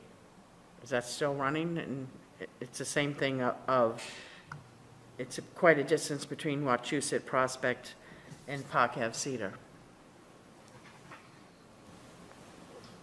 So the routing of the 78 is a little tricky because it goes up Park Ave, it goes around the circle, and then it backtracks on Park Ave and heads down Wachusett Ave. So it doesn't exactly make a straight shot. It has that service on those stops around the circle as well. But in that proposed plan, you are correct in noticing that there is a gap that is on our larger end of our preferred scale within that area. So why is it not stopping this 78 at Wachusett Hillside and Wachusett Park? So there were several can that be put back in? considerations. Sorry, what was that? And can that be can one or both of those somehow be incorporated, or is this is it? At this point, this is our proposed plan. There were several considerations that went into identifying the stop improvements or removals. One of the main ones was just configurations of the roadway and safety considerations in terms of just the roadway configuration, and the intersection of Park Ave and Wachusett is difficult to make those stops accessible and provide a safe crossing across Park Ave. So that was a main reason to remove that pair. And then low ridership. These stops, many of the stops removed here are seeing less than 10 riders a day. And so it was a combination of factors, including roadway safety, pedestrian conditions, ridership, stop spacing, and proximity to land uses that went into identifying the stop plan. Okay, and I guess I have a feeling you all might not have an answer to this question, but I'll probably speak to it under new business. But was it taken into consideration the ginormous amount of assessment that the town of Arlington pays to the T, 3.1 million, whereas Lexington pays 750,000, Braintree pays 842,000. And the reason I say that is I understand what you're saying about low ridership, and it has to be something that makes sense and hits a number, but where our assessment rate is so high and people say to us, why is it that high? What are we getting for that money? Can that play into any of the decisions in terms of it may be low ridership for the T, but where we're paying beyond top dollar under our MBTA assessment? Was that taken into consideration, or can that be, in order to add a few more stops? Going to jump in. Assessment was not a determining factor in it, no. We're really looking to improve service, reliability, accessibility, factoring in access to the stop, trying to improve trip times, addressing ADA accessibility. So all the determining factors that Natalie had previously mentioned were really the driving factors. It really doesn't come down to the capital or the funding investment. Okay, no, that's fine. It just seems kind of a contradictory in terms of we're doing this, especially for ADA compliance, but we're telling people the spots where you're going to be able to have a ramp and get to the bus in this particular stretch, you got a long way to travel to get to the two. So I'm just trying to do my best to advocate, but it sounds like nothing's going to change, so I'll leave it at that, I guess. Thank you, Mr. Chair. Mr. Hurd? Thank you, Mr. Chair. As the resident that lives right there and would be most inconvenienced on this board by the removal of those stops, I'd say, one thing to consider is that this looks all well and good on a flat map on an iPad, but this is a very hilly area. And I live at Renfrew and Hillside, so about one block down from the removal of the Wachusett and Hillside stops. And on this map, I could just walk down Renfrew to Cedar and Hillside, but that's a pretty steep drop. My street goes straight down. Unfortunately, when the kids drive their bikes down, they disappear over the crest. So, it is in practicality, if you go out there, it can be a burden on people to remove those stops. I'm on board with Hillside and Wachusett, Park Ave and Wachusett, because I think that intersection with the island in the middle is a little bit of a nightmare as it is with adding the bus stop, creates some confusion. To the extent that there is any sort of leeway on this, I see a fair amount of people that use the Wachusett and Hillside stops. A lot of people that I see use this bus line. Many people drop the kids off from school and go up to Wachusett and Florence, but I do see in the morning a lot of people at the Wachusett and Hillside, and it's a flat road and it's a pretty easy stretch. There's good visibility, so if someone's there, you stop. If no one's there, you keep going, and it can keep the bus on pace. So from what I can see, and based on just living right here, I would say that if there's any leeway, like Mrs. Mahan said, maybe there's not. I think the Wachusett and Hillside stops are used, and if you go up Hillside this way, I mean, you're going straight up a hill. So if people live here, to get to this, any of the other stops, it can be difficult. And there are, I know, at least 2 or 3 residents I see going up and down this area in wheelchairs. Whether or not they use the bus, I don't know, but certainly want to have the bus accessible for them. So I would take a look at those stops. The rest of them seem to make sense to me, but yeah. Thanks, Mr. Hurd. Anyone else? Mr. Helmuth? Could I maybe respond just to the last comment before? Yes, please do. Yes, sorry about that. Please do. Would the board consider removing the Oakland Ave stops instead of the Hillside stops? Would that be more palatable? Could you repeat that, please? Would the board be receptive to consider removing the Oakland Ave stops instead of the Hillside stops on Wachusett? I think, sorry. Mr. No, please. I mean, I'm deferring to you all who live in the area more. Yeah. It's hard because it becomes a different ball of wax, but it's a straight run from Florence to Hillside. So I think it's better. And a lot of people actually, I mean, a good amount of people get on. I would think the ridership at Wachusett and Florence is pretty high because people drop their kids off, like I said, and jump on the bus right from there. I guess my thing with that particular street, again, is that it's straight and flat, and if the bus sees people, it stops. If it doesn't, it doesn't have to stop, and it can just move along. But I think it's preferable. If it was one or the other, then I would say leave it at Hillside and Wachusett and take out Oakland. But, I mean, yeah, I guess I'll see what the board has to say. Thank you, Mr. Hurd. I have a question. Yeah, on Mrs. Mahan? Either to the representatives or Mr. Amstutz or Attorney Heim, can the board just, if a majority agreed, as part of our vote, to not eliminate anything and to put the bus stop back at, not at Park Ave and Cedar, let that one go away, but can we put it back in? Or will the representatives from the consultants, I agree with Mr. Hurd on the island there, and I think is that Park Ave and Cedar? That's Park Ave and Wachusett. Park Ave and Wachusett. I understand that one. That one is confusing in the morning, Cedar especially has in the winter and it's a hill. But I'd like to, instead of saying, switch it out for something else, if we can just add that other one back in, which is Hillside and Wachusett. Wachusett and Hillside. Is that something we can do, or is that something the consultants would be willing to do and recommend?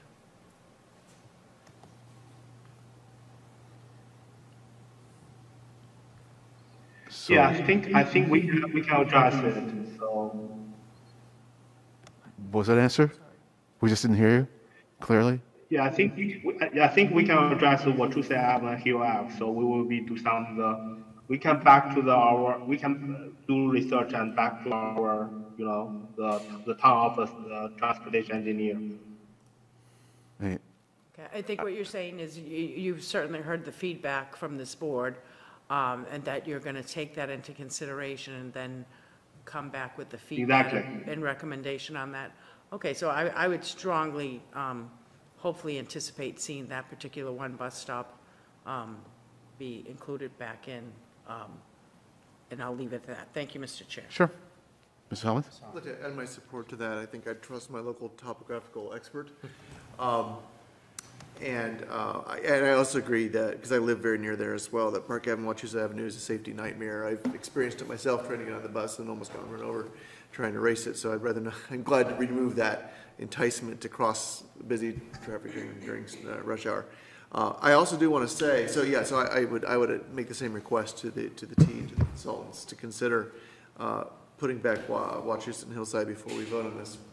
I do want to express my appreciation, however, to the receptivity to public feedback in retaining Park Ave in Oakland, and particularly Park Circle and Eastern Avenue in response to a couple residents who are both my neighbors who have disabilities and really need that Park Circle and Eastern Avenue stop. So thank you for your responsiveness to that already. I was looking for that tonight and was very pleased to see that those made it back into the plan. Thank you, Mr. Chair. Mr. Hurd? I was also going to say thank you. As I read through the comments, it seemed like a lot of the comments were addressed and the plan reflected what the public comments came in. I did notice one said, why were there no town officials there? So I guess we'll have to go to the next, make sure a couple of us are at the next public outreach meeting. But Huh. That's interesting. I mean, I thought I was at that meeting, so anyways, yeah, I mean, I think you did a good job with, especially with the survey, and I read through a lot of the comments, not all of them. I mean, I will say there was one comment in particular that I liked on question number 5, and it was, well, never mind. I mean, I'm scrolling at the wrong place. So a few questions.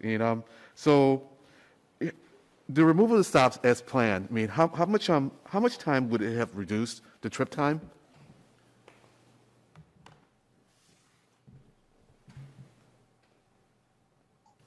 I can answer that one if you'd like. The standard that we use, again, it typically varies based on multitude of factors, including congestion and stoplights versus stop signs and ridership. But the standard assumption is with one bus stop removed, the runtime of the bus is subtracted about 30 seconds. So when you think about everyone on the bus, that can add up to multiple minutes or even hours per day of time savings. Gotcha. Thank you. And so kind of along those same lines, so how much does it increase the reliability of that service? Again, it varies based upon the environment that we're working in. And of course, that's not the only factor when we look at doing something like an elimination or consolidation. But the assumption is typically that reliability would increase. Oh, great. And with respect to, I mean, I understand that a lot of this is driven by Patty. Are there budget considerations that go into how you determine the number of stops, how you can improve on a given line? There is no established budget per stop or line, no. The cost can vary quite substantially from like a small minor improvement to something much more elaborate that might include modification of the curb. I understand. But there's no predetermined cost per stop or per route or per municipality. All right. Well, that's good. That's good to know. So I appreciate that. So, all right. Well, that's all I have in terms of just general questions. And I'm really going to defer to my colleagues, on this because you all know the routes and the stops much better than I do on this. I mean, so I'm going to turn to someone. I'd like to. Sorry, if Yeah. I could. I don't know if it's an open meeting to the public, but there have been a few questions. If it is open.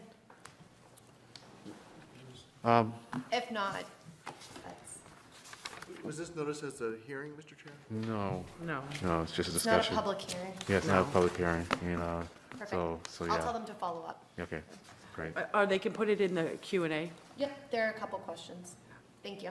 I think I guess I'll be guided by the chair in town council that the board approve the recommendations as presented in this memo with the caveat of also as represented by the consultants to re-examine and possibly reestablish the Wachusett Hillside Ave stop.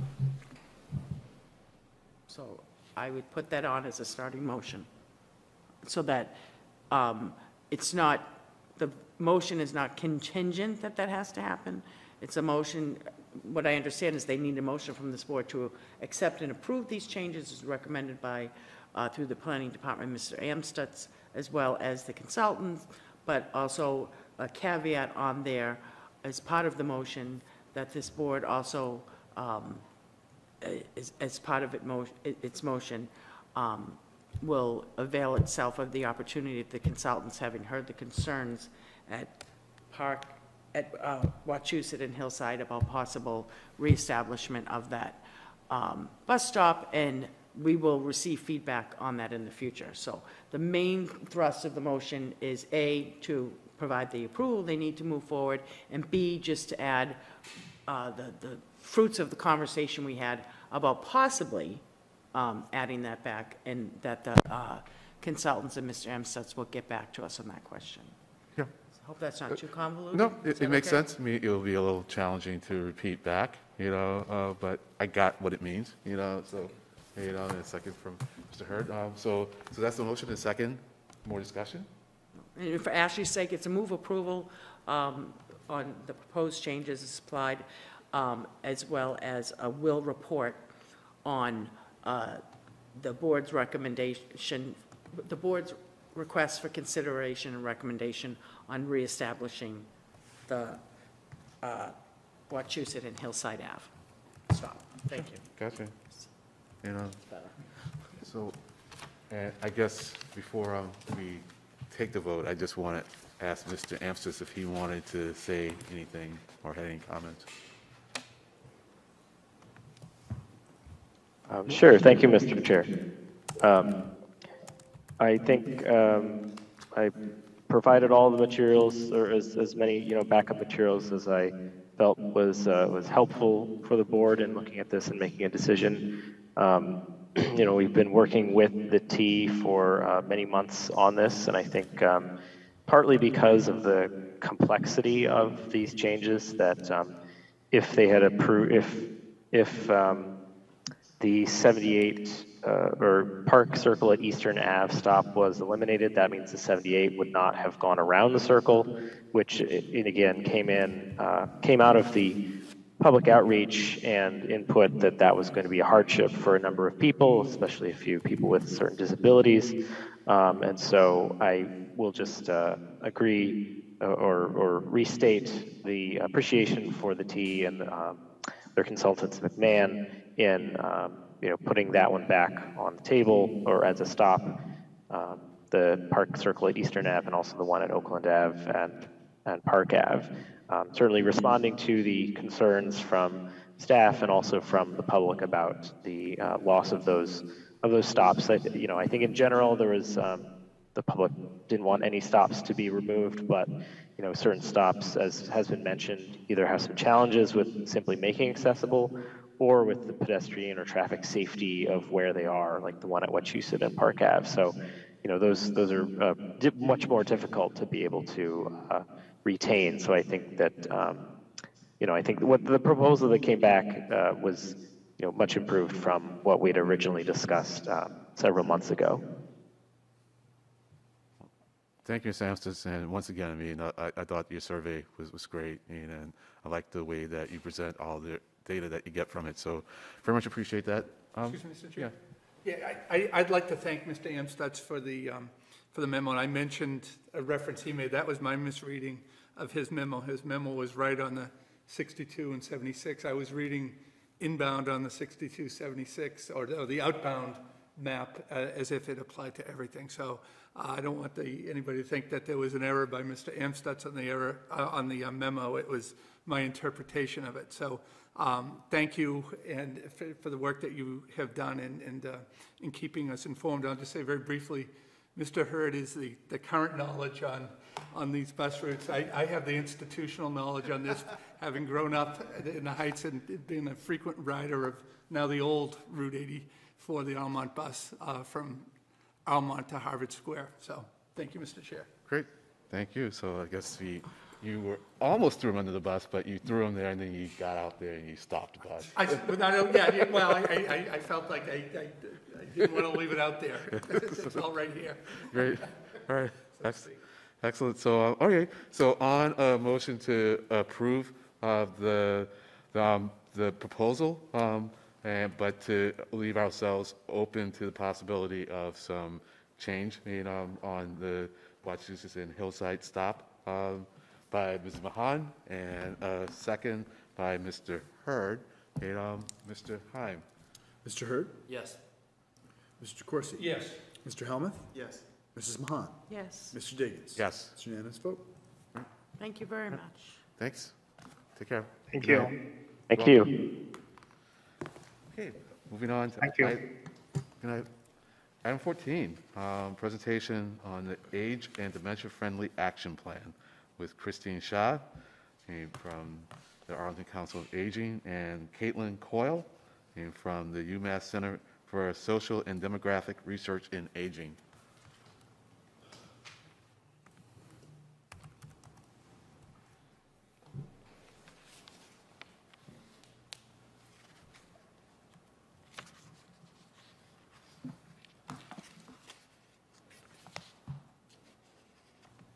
Good evening, everybody. Thank you so much for having the Council on Aging on the agenda tonight, and thank you for your attention to this agenda item. My name's Christine Shaw. I know most of you, but I'm the Executive Director of the Council on Aging. And we're here tonight. It's a pretty momentous occasion. We're here to share our Age and Dementia-Friendly Action Plan with you. I want to thank the Council on Aging board members that are on the Zoom virtually supporting us, and also all of the COA staff and everybody that's helped us get to this point with the Age and Dementia-Friendly Action Plan. It's been a labor of love and a long road. It began over 5 years ago when our board of volunteers began researching and applying to be considered as an AARP age-friendly community. In 2017, AARP did designate Arlington as an age-friendly community, which was wonderful.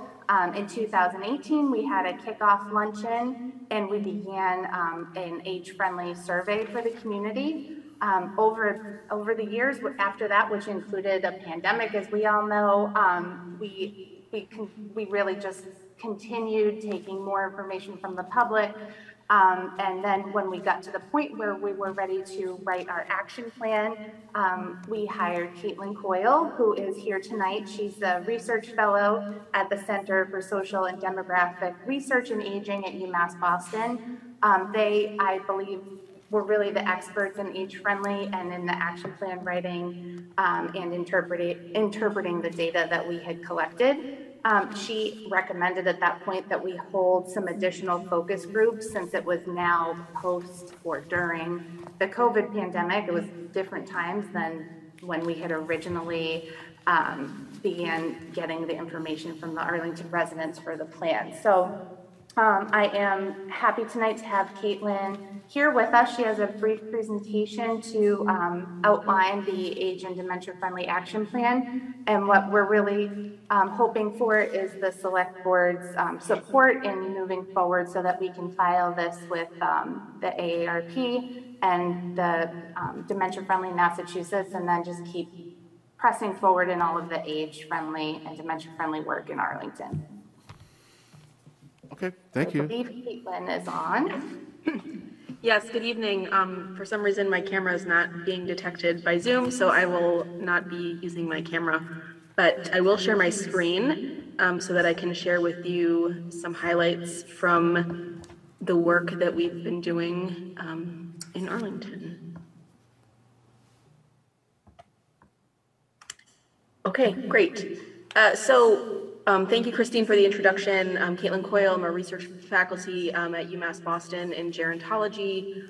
We have been around since 2012 and have worked directly with over 70 cities and towns in Massachusetts doing very similar projects to this in terms of helping communities collect information from their older residents and developing plans for ensuring that their communities are conducive to people aging, not just well, but also actively and engaged. So wanted to just really thank Christine, who's been just a great leader on the town side in terms of supporting the work and engaging her council members, the Arlington Seniors Association, and the volunteers. So it was really wonderful to work with her. And I'm going to just sort of remind us all what an age-friendly community is. And Christine alluded to the AARP process by which a community becomes age-friendly, but the whole sort of thing started by the World Health Organization in 2002, recognizing population aging and a desire for people to age in their community, gathered experts from around the world and sort of asked them to put forth recommendations for what would it take for a community to be an age-friendly place. And the way they define that is a place that optimizes not just opportunities for health and participation and security, but to also ensure that the ability to achieve quality of life and have dignity as people age as well is what constitutes an age-friendly community. And so they came up with these sort of 8 different domains of an age-friendly community, which guides the work that's happening in communities all around the world, including Arlington, to sort of take a look at their community as it relates to each of these domains, understand what their strengths are, and identify places where they can do better, and put together action plans like the one that we developed for the town of Arlington to guide residents, volunteers, and stakeholders to take action to move things forward. You'll notice on this flower image that a number of these domains are very broad, and they don't, transportation, housing, communication and information. It's not specific. There are all things that are important to all residents, I should say. So the rationale for an age-friendly community is really about supporting people as they age, but it also, there's a lot of value in these kinds of initiatives for the town at large.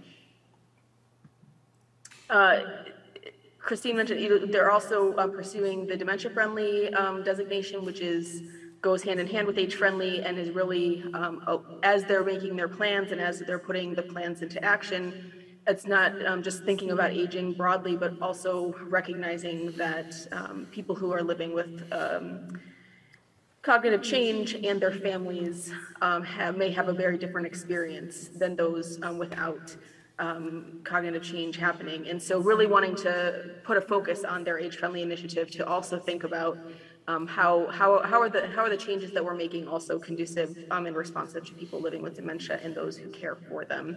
So this is just a definition of dementia-friendly from the Dementia-Friendly Massachusetts. I should say also that in 2018, Governor Baker declared Massachusetts an age-friendly state and actually applied for designation for the state, encouraging all cities and towns to do this work.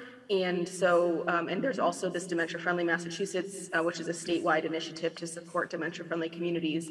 So it, just another sort of kudos to Arlington and Christine and her group for pursuing this and for getting this far, because it is something that's being recognized statewide as important.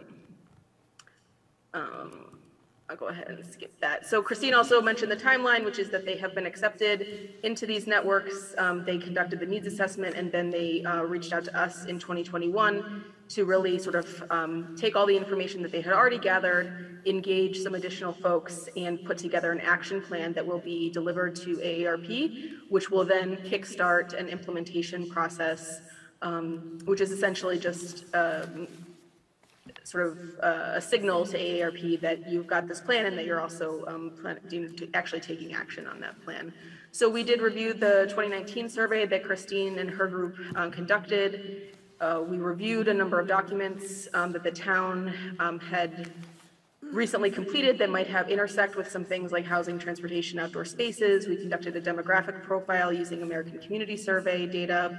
And then, as Christine alluded to, we did engage in 5 sort of working planning sessions with stakeholders and residents that was specifically focused on the 5 areas that you see listed here, wanting to really engage them in this process because in order for this to be successful, there needs to be people who take some ownership over it and are involved and coming up with the ideas. And so we were lucky to facilitate these in person. We ended up with about 32 people overall who participated, as I mentioned, residents and stakeholders alike, who basically came up with a laundry list of ideas for action that was then refined into the plan that you all received and that we completed.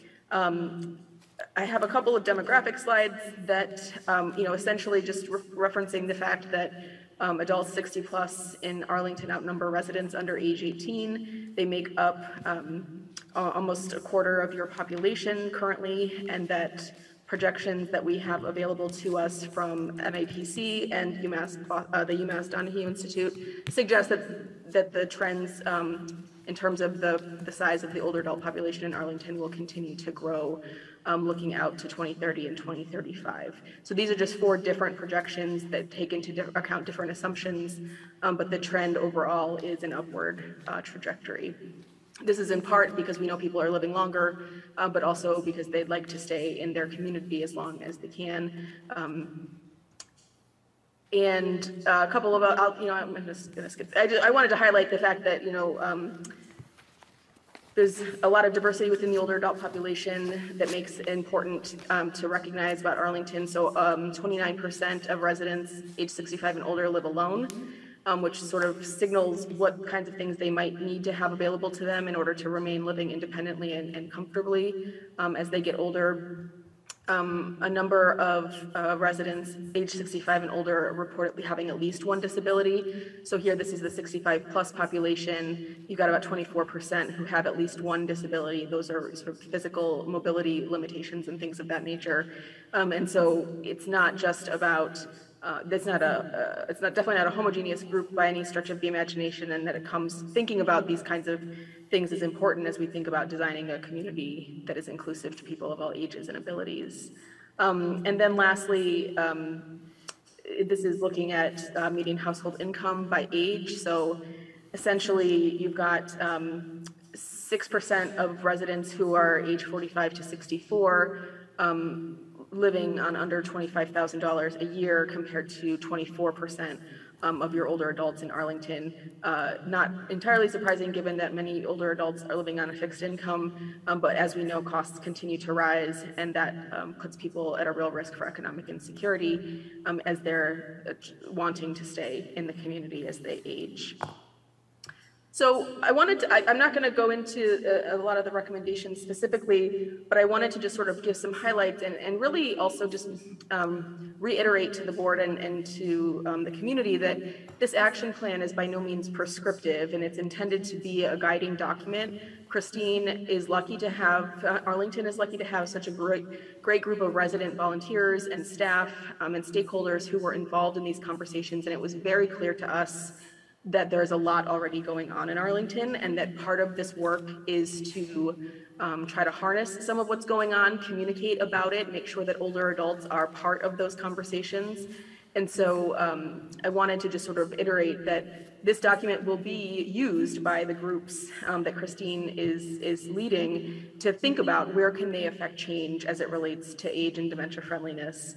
So it's not like a checklist. They don't have to complete everything that's in the plan. It's really a set of ideas that came directly from community resident input.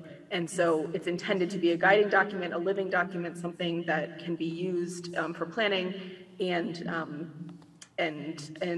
generating ideas for the future. So the plan that you received, sort of it goes through each of the domains, highlights sort of what's the overarching goal that we're trying to accomplish, and then lays out a number of specific action items that are both, I would say, small and large in nature. The idea is that there are some little things that can be done now, and there's many larger things that require advocacy and planning. But really, it's about rethink as Arlington plans for the future, having a group like the one that Christine is leading, but also the town more broadly, really understanding that as we plan, we have to think about it from the aging lens. It's important to think about how the changes that we're making impact people who are on fixed incomes, who have mobility challenges, who may be relatively isolated to family, this kind of thing that we know occurs more prevalently in old age. So It is really, as I said, a pretty comprehensive plan, this transportation and mobility, again, number of goals, specific action items. And the idea is that the groups of residents and stakeholders who have been involved, as well as others that will become involved, will help facilitate progress towards some of these goals and actions. You'll also note that any item that has a purple D next to it is for the dementia-friendly piece, and it's a specific way to delineate our progress towards dementia friendliness as well. So this plan, in theory, will be submitted to ARP, will be sort of on file with them, and then they'll support the town and Christine and her folks as they move through the age-friendly action process.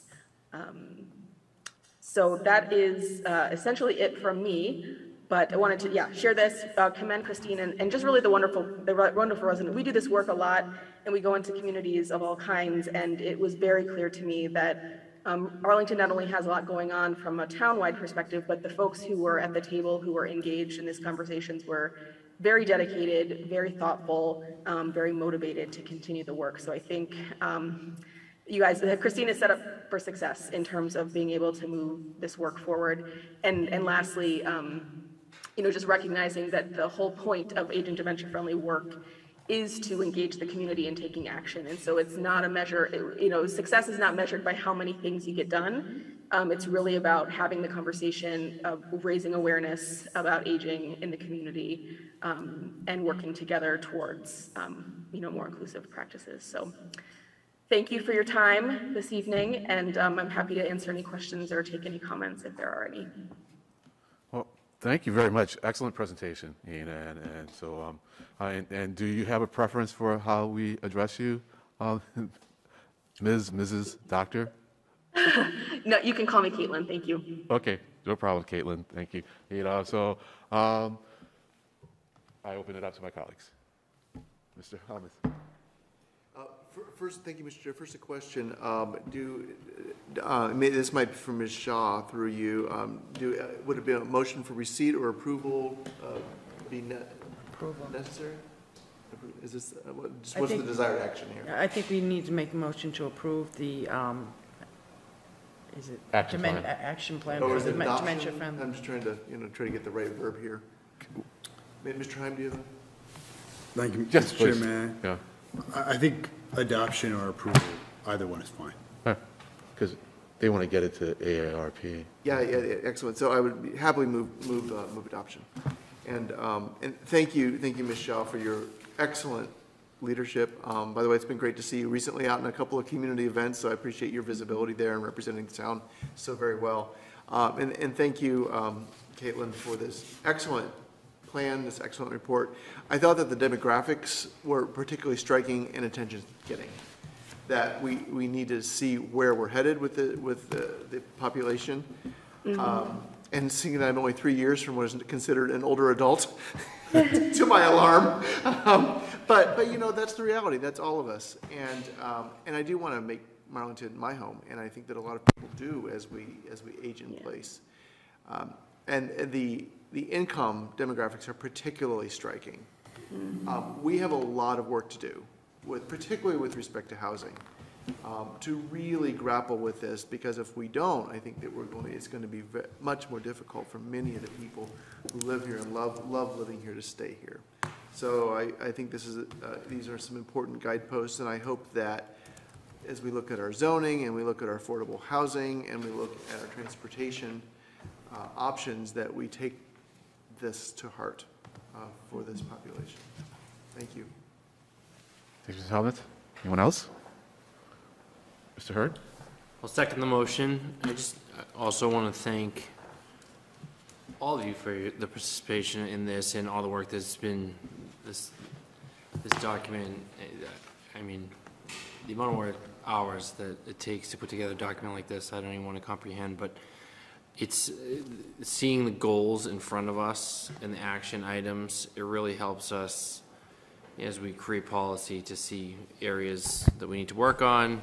There's certain action items that we can say, all right, we're already working on this, this, and this, but it looks like we're a little light on these particular items. So this is very helpful for us in a community like Arlington, where we've asked often and will ask very soon our seniors to help fund a lot of programs that are geared towards either youth or our schools and whatnot. And we talk about overrides and debt exclusions. It is important for us to make sure that we are giving back to the same population that has supported certainly my children and the children of Arlington, and make sure that they have everything they need in life to be happy and strong and healthy. So this is very encouraging to see this, and I look forward to the implementation. Thank you, sir. Mr. DeCoursey? Yeah, thank you, Mr. Chairman. And I want to thank Caitlin. I want to thank Ms. Shaw for the excellent presentation tonight and all the work that has been done to date. I attend a number of the Council on Aging meetings, and this has been a topic that has come up. So I also want to thank members of the Council on Aging who I think have signed on through Zoom and have watched for all their work and seeing what they have done through the meetings I've attended. It's truly impressive. And I do want to say, really impressed with the breadth of the action plan between housing and transportation, but just social and communication issues that are so important, whether it's for caregivers, whether it's the need for home safety assessments that are in there, because to Mr. Helmut's point, 90% of the survey respondents said that they would like to age in place in Arlington. So there is going to be a need for that, and then the communications and partnerships. And I really like the way this is so well thought out, and just the work you did on the report through the document review. There's 4 or 5 plans that we adopt here, whether it's sustainable transportation, master plan, housing production plan. Those were all considered. Sometimes we think we're just approving things to put it out there and it's all separate, but it really was incorporated into your review, into your recommendations. So thank you for that and for all the great work. Thank you, Mr. Coursey. All set? All right. Well, I think this is really a really great action plan, and although you say we don't have to do them all, I like to see us try to do them all, because they all really do seem very worthy of pursuit. I like the one on developing a database of email addresses for everyone. I think it was over 55. The zoning changes was an interesting one. Especially the affordable housing overlay. I think it'll come down to how we define affordable. But I think there's a lot of interest in the community for doing something along those lines. The snow removal recommendation I thought was very good, and the resident parking stickers. That might be something for the folks working on parking on this board to think about, So yes, thank you for a great list of I think actionable action items. I'm thrilled and looking forward to incorporating this into the catalog of action plans that we have. So with that, I think we'll take a vote. Well, actually, on a motion, we need to approve this action plan by Mr. Helmuth and a second by Mr. Hurd. Mr. Hurd. Yes. Mr. DeCoursey. Yes. Mr. Helmuth. Yes. Mrs. Mahan. Yes. Mr. Diggins. Yes. It's unanimous vote. Great. So thank you. On to Thank you for AAR. the support. You're welcome. Thank you. Welcome. All righty. So nice little segue into the overnight permit parking pilot forum that we had last Thursday. So I'll just start by saying that it was a really good forum. And Mr. Helmuth was there, and I think he will agree that there was a nice turnout. I think over 80 people registered for it, and I think I saw maybe mid-50s at any given time there, and it was mostly us listening to the residents. They asked a few questions, and we made it very clear to them very soon that this is ground floor, and so we weren't coming to them with a plan. We were really listening to concerns that we did want to we're seriously thinking about changing things, in the way we approach parking. And so it wasn't really a matter of whether we do it, it's really a matter of how we do it. And we're looking to them for input. It was hard. I would say it's kind of evenly balanced. I wasn't really like doing a survey because the whole point is not really to get a vote. It's really a matter of determining how best to move forward. But it was pretty evenly split, I would say, in terms of people who supported doing it, versus those who maybe were more towards keeping the status quo. And I guess if I had to say, it tipped one way, it probably tipped more towards us doing something. But there were some strong feelings there that were voiced, I thought, just very civilly, So it was a good forum. It ran a little long. I think we were there for 105 minutes instead of 90. So got a lot of good ideas from the forum itself, and I sent you all the link to the comments. So we got a lot there still. Is that I need to process a whole bunch of it, and believe it or not, since I'm not going anywhere for the July 4th weekend, I'm looking forward to catching up and putting some things together, and coming up with something to present to Mr. Corsi first, and then the rest of you maybe in July. That's a little ambitious. It may end up being August, but certainly I think we want to go back to the residents with something by October at the latest. The only thing that makes me not say September is that we're going to have that town day thing, and that may start taking up a lot of time and bandwidth, in August and September. So with that, I'll turn to Mrs. Corsi to add more. Okay, thank you, Mr. Chairman, and thank you for coordinating the forum, and Chief Flaherty attended, Officer Rateau attended, and I think that the chair, it was exactly right on the description. There were differing views, but I thought it was a great discussion that took place, and whether you agreed or disagreed with what people were saying, they provided us a lot to think about, and just in terms of the scope of what you and I ultimately will be requesting of the board on a full vote. But it was really interesting. Sometimes there was a lot of detail that was provided. Other were general concerns, but I thought all the comments were helpful. It just, again, the last time we talked about this pilot, we talked about the more you look into it, the more you realize how many facets there are to it, and that's what we need to think about. I will confess, I will not be processing anything over the July 4th weekend on the pilot program, but I will get back to it later in July, and I want to thank the public for attending and feedback that I've received since that night as well, which has been helpful. Great. So, questions? All right. Yeah. Just a further comment on the quality of the civic discourse. I thought, and thank you, Mr. Chair and Mr. DeCourcy, for organizing the forum. I thought it was excellent. I noticed that many people there thanked you for listening, for the board, and to the board for listening. And I think it was a real, that was very much, people felt very much heard. I listened, even though I wasn't participating as a board member, and I heard a lot. I was just very struck by, it seemed to me that people, even those who disagree with each other, were listening to one another. And they would reference each other, and they were appreciating kind of the nuance and the complexity of another person's point of view. In my mind, that is a model of how civic discourse could happen. I'd personally like to see more of that in town meeting. I thought it was a really good example of how it can be done when people just listen to each other's stories and respectfully. So it was a good evening for me, and I'm very glad that we had it. Well, thank you. Thank you. So with that, we will move on to the next agenda item, and I need to pull that one up. It's the liaisons assignments.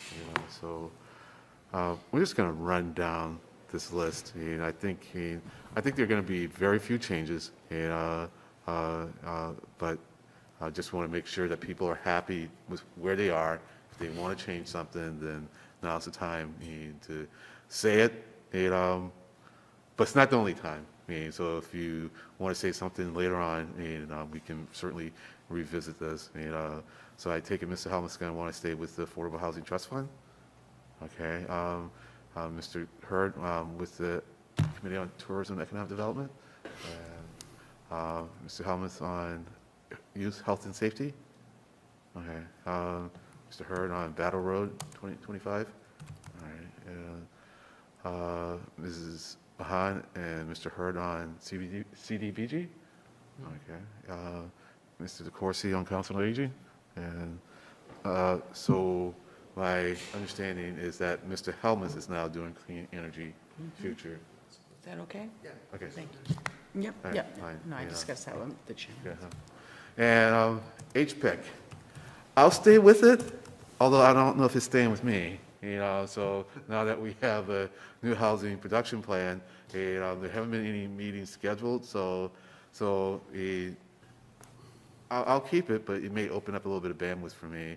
And Information Technology Advisory Committee? It's been inactive, but yeah. Okay, fine. If it comes back, that'd be fine. And Local Emergency Planning Committee, Mr. Helmuth and Mr. Coursey? Okay. And Long Range Planning, and so I have spoken with Mrs. Mahan about this.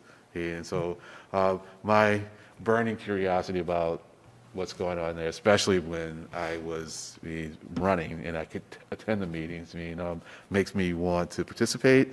And also, there is going to be a big challenge, and so I think I might want to, if to the extent I feel comfortable, want to input on this. But Mrs. Mahan will back me up, meaning that if it turns out that I just can't handle that meeting at that time, I'm an early riser, but sometimes one day leads to another day that doesn't really allow for 8 o'clock meetings. So we'll see how it goes. But Mr. Coursey will stay. Thank you. And Marijuana Study Committee. That's me. And once again, I think it might have run its course. Now that we have 3 licenses, so I've seen more bandwidth opening up for me. Parking Implementation Governance Committee, Mr. Hurd. Yeah, I'll stay on that. We can just update the name of it to the Park Advisory Committee. Okay.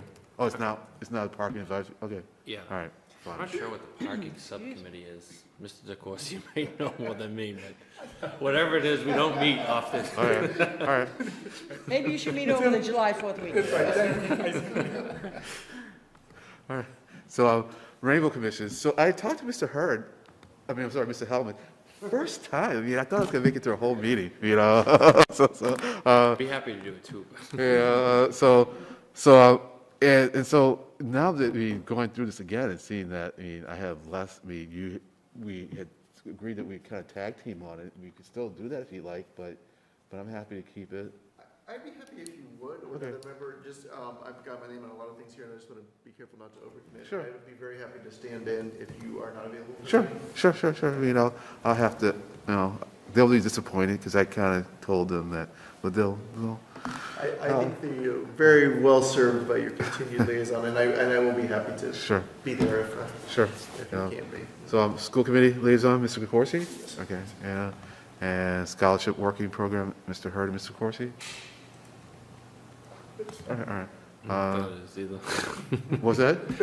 I don't know what that is. Yeah. Maybe another July 4th project would be to clean up this list of committees. Yeah, all right, okay, well, that's true.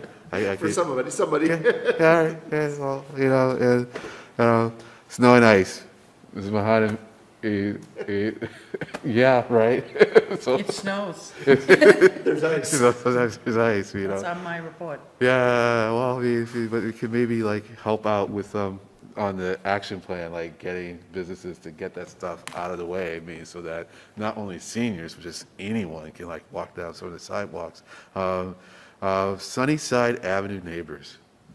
That hasn't met in a while. Okay, so we can. Hasn't been active, but you can just leave it there in case DCR heats up again. All right. With David Morgan out of planning, because I know he's been down there a lot recently. All right, so TAC. So Mr. Hurd, I'm on there representing the Chamber of Commerce, and you're on there representing the board. Would you like to swap?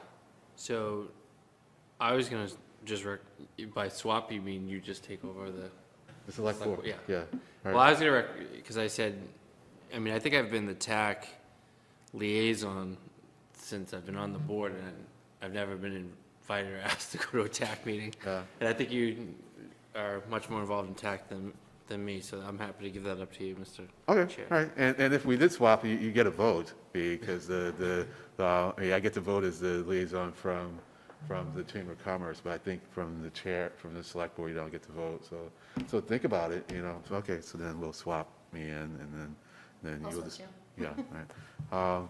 Tree committee, Mr. Helmuth? Tree committee? I don't- Yeah, sure, I'll take the tree committee. Okay, so then, so Mr. Hurt will take the tree committee, cool, and, Youth and Adult Advisory Board, that no longer exists, but it's going to be replaced by the Young Arlington Collaborative, and so I would like to do that, and the Remote Participation Study Committee, and a committee that you're going to hate me for this, for thinking about even adding one, but I noticed that ABAC doesn't have a liaison. I mean, the Bicycle Advisory Committee, was that intentional, or just? Well, usually, there's a liaison from the board when either town meeting or the actual committee creates a position for someone from the board. Right, so then I it's don't probably. think ABAC has done one. that. All right. Or you might want to follow up with them and find out if that's something that they'd like to include. Well, I can look. Yeah. And if they say yeah, then you Yeah, can- and see, okay, all right, You're fine. chair, you can do whatever you want. Well, what I want to do is check in with folks and make sure that it's okay, instead of just But yeah, but that's- doing stuff, like a loose cannon, so, all right, so I think we're all done here. Cool. All right, so the next, okay, there are three more items, but they're all short. Okay, goal setting meeting, so I think if we want to have Mr. Pooler there, and we're going to have if we want to aim for having a meeting in July, and want Mr. Pooler there, it would probably be a Tuesday or Thursday, and Thursday would work better for me than Tuesdays, Yes, Mr. Heim. I don't know if Mr. Pooler already communicated this, but Mr. Pooler is out July 21st through 29th, so Okay. it would have to be a different week than that. Well, it is important to have Mr. Pooler there. Right. So- Right, so our next meeting is on the 18th. We could try to have it before then, or we could do it in August. I just wondered, Mr. Chairman, that if, maybe we pick a couple dates, but I mean, there's a fair amount of work Mr. Pruitt needs to do to update the goals document for us. So, I mean, if that works for him, fine. I don't know I know that timeframe towards the end of the month doesn't, but I don't know if we pick a date in July or August and see what he thinks he can produce before that day, unless if he feels that either time is fine for him, but. Yes, I have not spoken with Okay. him about it, so with the understanding that he would need to do more work, then maybe we'll aim for early August, assuming folks are gonna be around, because I know August is when people tend to head out, any reservations? As long as it's the first week of August, that's fine for me. First week of August? And I don't know my schedule yet, but I will in a week or so. Okay. But I plan to do a fair bit of travel in August. Okay. So I could tentatively put some on. All right, and maybe, so he's through the 29th, so that's pretty much the end of July. Okay, all right, well, we'll as soon as you know, please let me Yes, know. I absolutely will. Yeah, sorry about that. And then, well, no need to apologize to me, and maybe I can have a talk with the town manager and see if he could pull something off, before let's see. he leaves in July. All right, so, you may be seeing some emails from Ashley, as we firm this up, so, okay, and the item 18, correspondence received, Town Manager and Director of Planning and Community Development positions from Mr. Wagner, and request for memorial for Nancy, I'm sorry. Ortwin, thank you, by Callie Martin. I'll move the receipt of 18 and Move receipt and referral of 19 to the Public Memorials Committee. Second. Okay. Comments, questions? Yes. Since we're making a referral to the Public Memorials Committee, I might remind us all that we have another pending referral to follow up on them. The matter of Mr. Speakman's original warrant article proposal that was converted to a referral by committee about Maliatsi Way. So it'd be a good time to follow up with them just to make sure that's on their radar as well. Okay. So we did send it to them. I don't know if it actually happened, but I believe that was a road. All right. All right. So I was wondering about that too. I was wondering if Mr. Schlickman had to come back to us with it, but Yeah, he asked me about it recently, and I said I'd follow up, and I forgot to mention it. So Okay. I thought it was at least marginally related to Okay, this. yeah. It No, was no. worth mentioning it since No. we were making a referral. Yeah, no. Yes, Ms. Mahan? I heard from town meeting, and maybe you can follow up on this, and I just want to make sure we're proceeding appropriately, as we all do. Some people were questioning if the suggested memoriam was the ideal one. So would it be, and I'm not trying to be sarcastic or anything, but some people said, oh, it'll be funny that it's a small little thing and both signs bump into each other. But then other people said, no, if you want to do a public memoriam, do you want to find out, or do you know, I got a sense from town meeting that they wanted to refer the matter to the Public Memorial Committee for consideration of some memorial versus the two signs that are going to abut each other in that one way. Or do you want to follow up on that? Yeah, I think it's a good suggestion, Ms. Mahan. Yeah. I'll go back and look at the tape. I don't want to not refer it. No, I think we should be clear what we're asking the committee to consider. So, so let me kind of withdraw that and for some further research, because I think it's a really good point. Yeah, I just Okay. want to, Just so we have some clarity. And I have no. No, I think it's whatever the phrase is that I'm trying to think of. I don't know if it's appropriate to say. Yes, we're good. Thank you. Okay. Thank you, Mr. Chair, for your tolerance. Oh, no problem. Went off the rails there for a bit. No problem. I haven't quite formulated the thoughts I have about the Public Memorials Committee meeting, so I'm just, my word that I use a lot, I'm intensely curious about that committee, and what it does, and because we refer a lot of things, and then what, so just kind of want to know what happens and when and how.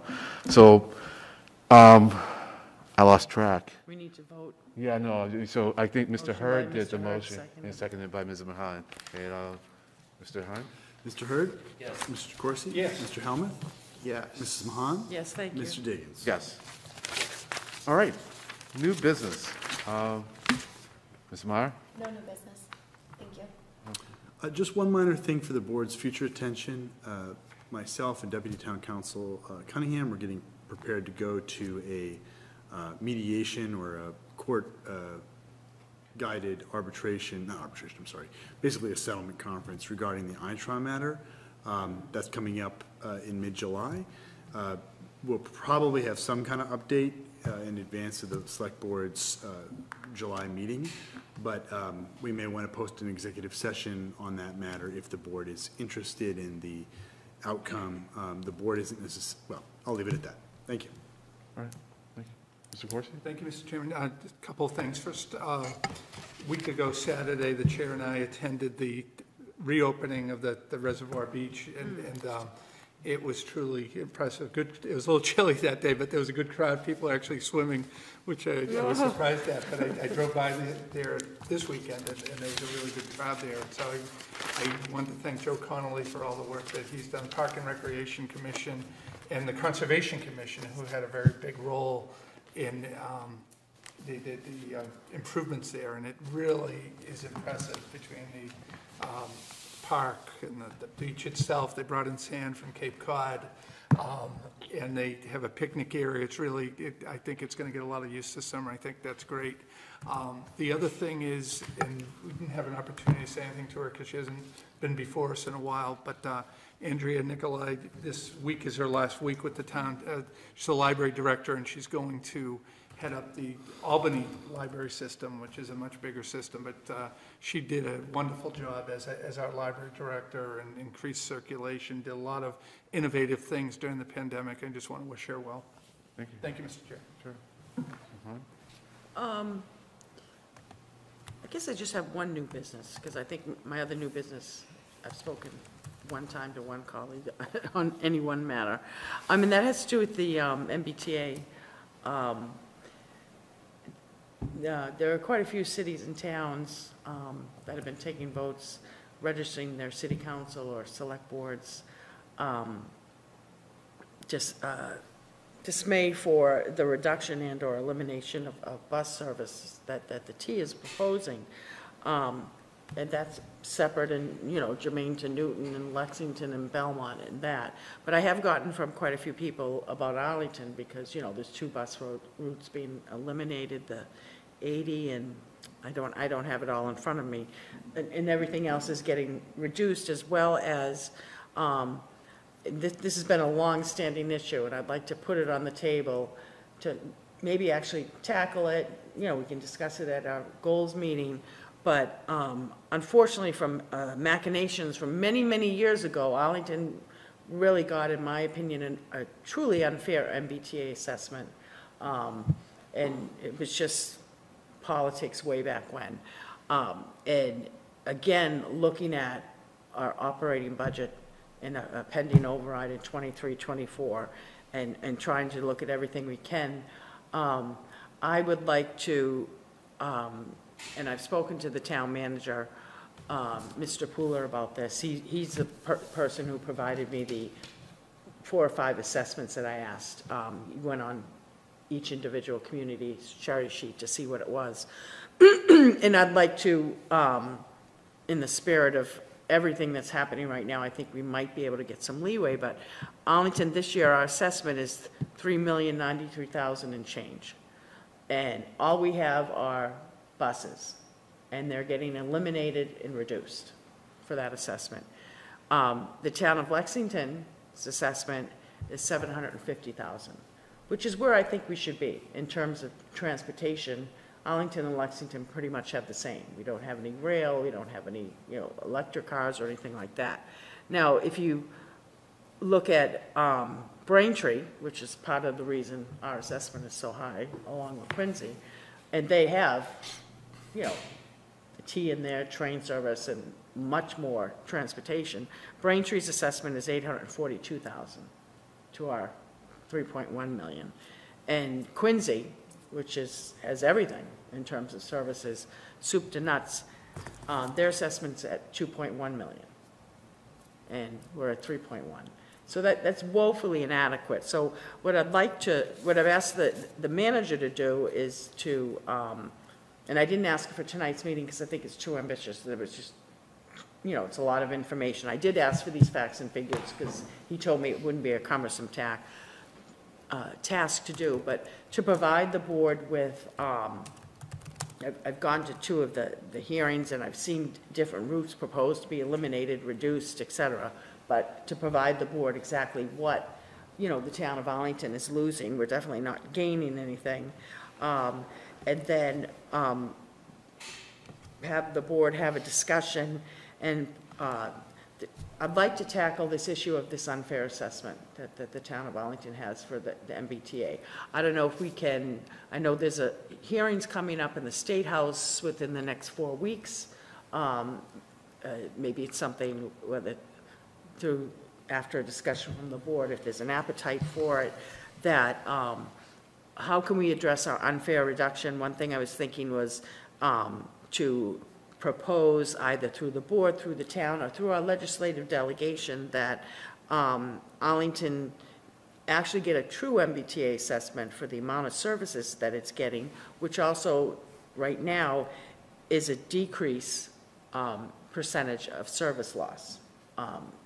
And or we could ask our legislative delegation to file legislation to create a quick study. I'm not into studies just to have a study and it puts something off, but this would be something that would be a comparative study regarding the assessment and formula A, the initial, what Arlington should be, and B, what it should be, taking into account the loss of service to Arlington customers. So I just wanted to bring that up into new business, just so everybody can start thinking about it and ruminating on it. You know, we really should be down, we should be paying definitely closer to what a Lexington's paying, which is pretty much what a Braintree's paying. You know, for us to be paying $3 million, 3.1 million, and, you know, Braintree pays $842 and Lexington pays $750. And all we have are buses that are getting reduced and eliminated. So if people can just start to think about that, I'd like to have a conversation. If nothing comes of it, then nothing comes of it. But I think, I know I'd like to have the conversation so we can say to people, because it's been getting thrown, you know, a lot of people, I don't even tell them the assessment part of it, because then they'll really go, pardon the pun, off to the third rail. But that's my new business. Thank you, Mr. Chair. Sure. So then Thank you to my colleagues. I'm sorry, I know I rambled. Sure. Too much We information. can put that on the agenda for the next meeting, you know, so, because, yeah, so.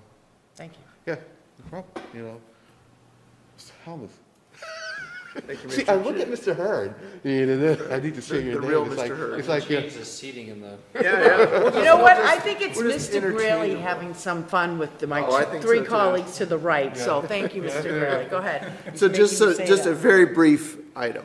As you know, I am the representative of the Select Board to the Affordable Housing Trust Board of Trustees, and 3 days remain for Arlington residents to fill out the Affordable Housing Survey, and I would encourage residents to do that. Just visit the town website and just search for Affordable Housing Survey, and it'll come right up. This will help the trust fund, which is just getting started, develop our action plan, which really will guide the first 5 years of how we make decisions about investing those resources. Community engagement's really important, particularly because the point of the survey is we're really hoping and working hard to hear from residents who are most likely to need or benefit from affordable housing and are typically underrepresented in public meetings. So members of the planning staff and of the board of trustees have been out pounding the pavement literally on the sidewalk at farmers markets with cards and whatnot, but I was asked and gladly assented to giving a plug for it tonight. So once again, please do take the Affordable Housing Survey before this Thursday, June 30th, when the survey closes, and that's at arlington.ma.gov, arlingtonma.gov, and then just search for Affordable Housing Survey. And I took the survey because I'm a resident. I encourage all my colleagues to do so as well. I think it's really thoughtful, and you'll see kind of the kind of work that the Board of Trustees is putting into it. it doesn't take long at all, and if you do it before the 30th, they won't have to extend it, and then you feel guilty about not doing it over the holiday weekend, you know. Mr. Hurd. Thank you, Mr. Chair. Just a couple brief things. I just want to give a nod to the organizers, both from the town and the vendors at the beer garden, because if anyone's gone past there in the past couple of weeks, it is jammed. So it's been a wild success. I think they found a home there at the Jason Russell House on the lawn there. And so if you haven't, check it out. It seems to be a hot spot. I've been busy with baseball, but that's wrapping up, so I can check it out. And then at long last, I went to Leader Bank today, and I did not have to walk around construction fencing in Arlington Center. So if you go through Arlington Center, you can see the updated plaza with the new concrete, the nice imprints of the bricks. And looks like we have a little work to do to put in some of the planters and whatnot. But there's a lot of space now, and a lot of ideas in my head for outdoor music, which is always what I wanted to see in Arlington Center, was a performance space, and I think we can figure that out with all the space that you see there now. So check it out. It makes Arlington Center much more appealing for the businesses there. So. Yeah, I passed there Saturday and got some pictures, you know, so yeah, man, it was like, kind of like, wow, I don't have to walk around, and it's kind of cool, and then I figured I'd get pictures while it's empty, because soon there are going to be tables and whatnot, and, you know, so yeah, just 3 quick items for me, you know, so it was on June 12th that we did the Rainbow Commission thing, and so Mrs. Mahan and Mr. Helmuth were there, and I didn't mention this last time because I just forgot, but I, partly for the fun of it, and partly because just the thought of me listening to myself read 11 clauses of whereas made me bored. I asked people to join in and reading it. So we found like 11 people to read the whereas clauses. And as a select board representative, I read the be it resolved. And it turned out to be a big hit, so I just thought it was fun, but people kind of like raved that, they really liked that, and so I just put that out there as something to consider, doing next time, and it just made it kind of like fun. It wasn't like I lined up people in advance, just like see who's there, just ask them, if they want to do it, and people pretty much came forward, so it can be as easy as that, The other thing is that we're going to have a forum on community insurance, by the Certificate Engagement Group. This is breaking news because it hasn't been posted yet, but the goal is to do it, the strong intent is to do it on the 7th of July, so Thursday night, so Mr. Fisher's going to be heading that up. And finally, the Broadway Corridor Design Competition has concluded. We have a winner. If you go to Bob Sprague's site, you can find out who that winner is. But if you don't know, then you'll see it on ACMi, or you can watch it on YouTube. And Is it you? No, it wasn't. No, it wasn't. It was a team. That was like a very No, he was coy building it up, answer. wasn't he? If you really want to know. No. If you don't know, now you know. Yeah, it makes good reality TV, though. So this is So the proposals were really quite nice, So there's a high school, the Arlington High had a team, Winslow Associates Architects had a team, and MIT had a team, and there were some really good ideas that came out of it, which was the whole point of it, was to, because the prize money was very token, but anyways, so that's done, and Mrs. Thornton, she persevered, got it done, and so that's it. Move to adjourn. Second. All right, so motion to adjourn by Mrs. Mahan and a second by her. The H's. The H's, second by the H's. Hurd and Helmuth. Mr. Hurd. Yes. Mr. DeCoursey. Yes. Mr. Helmuth. Yes. Mrs. Mahan. Yes. Mr. Diggins. Yes. It's unanimous vote.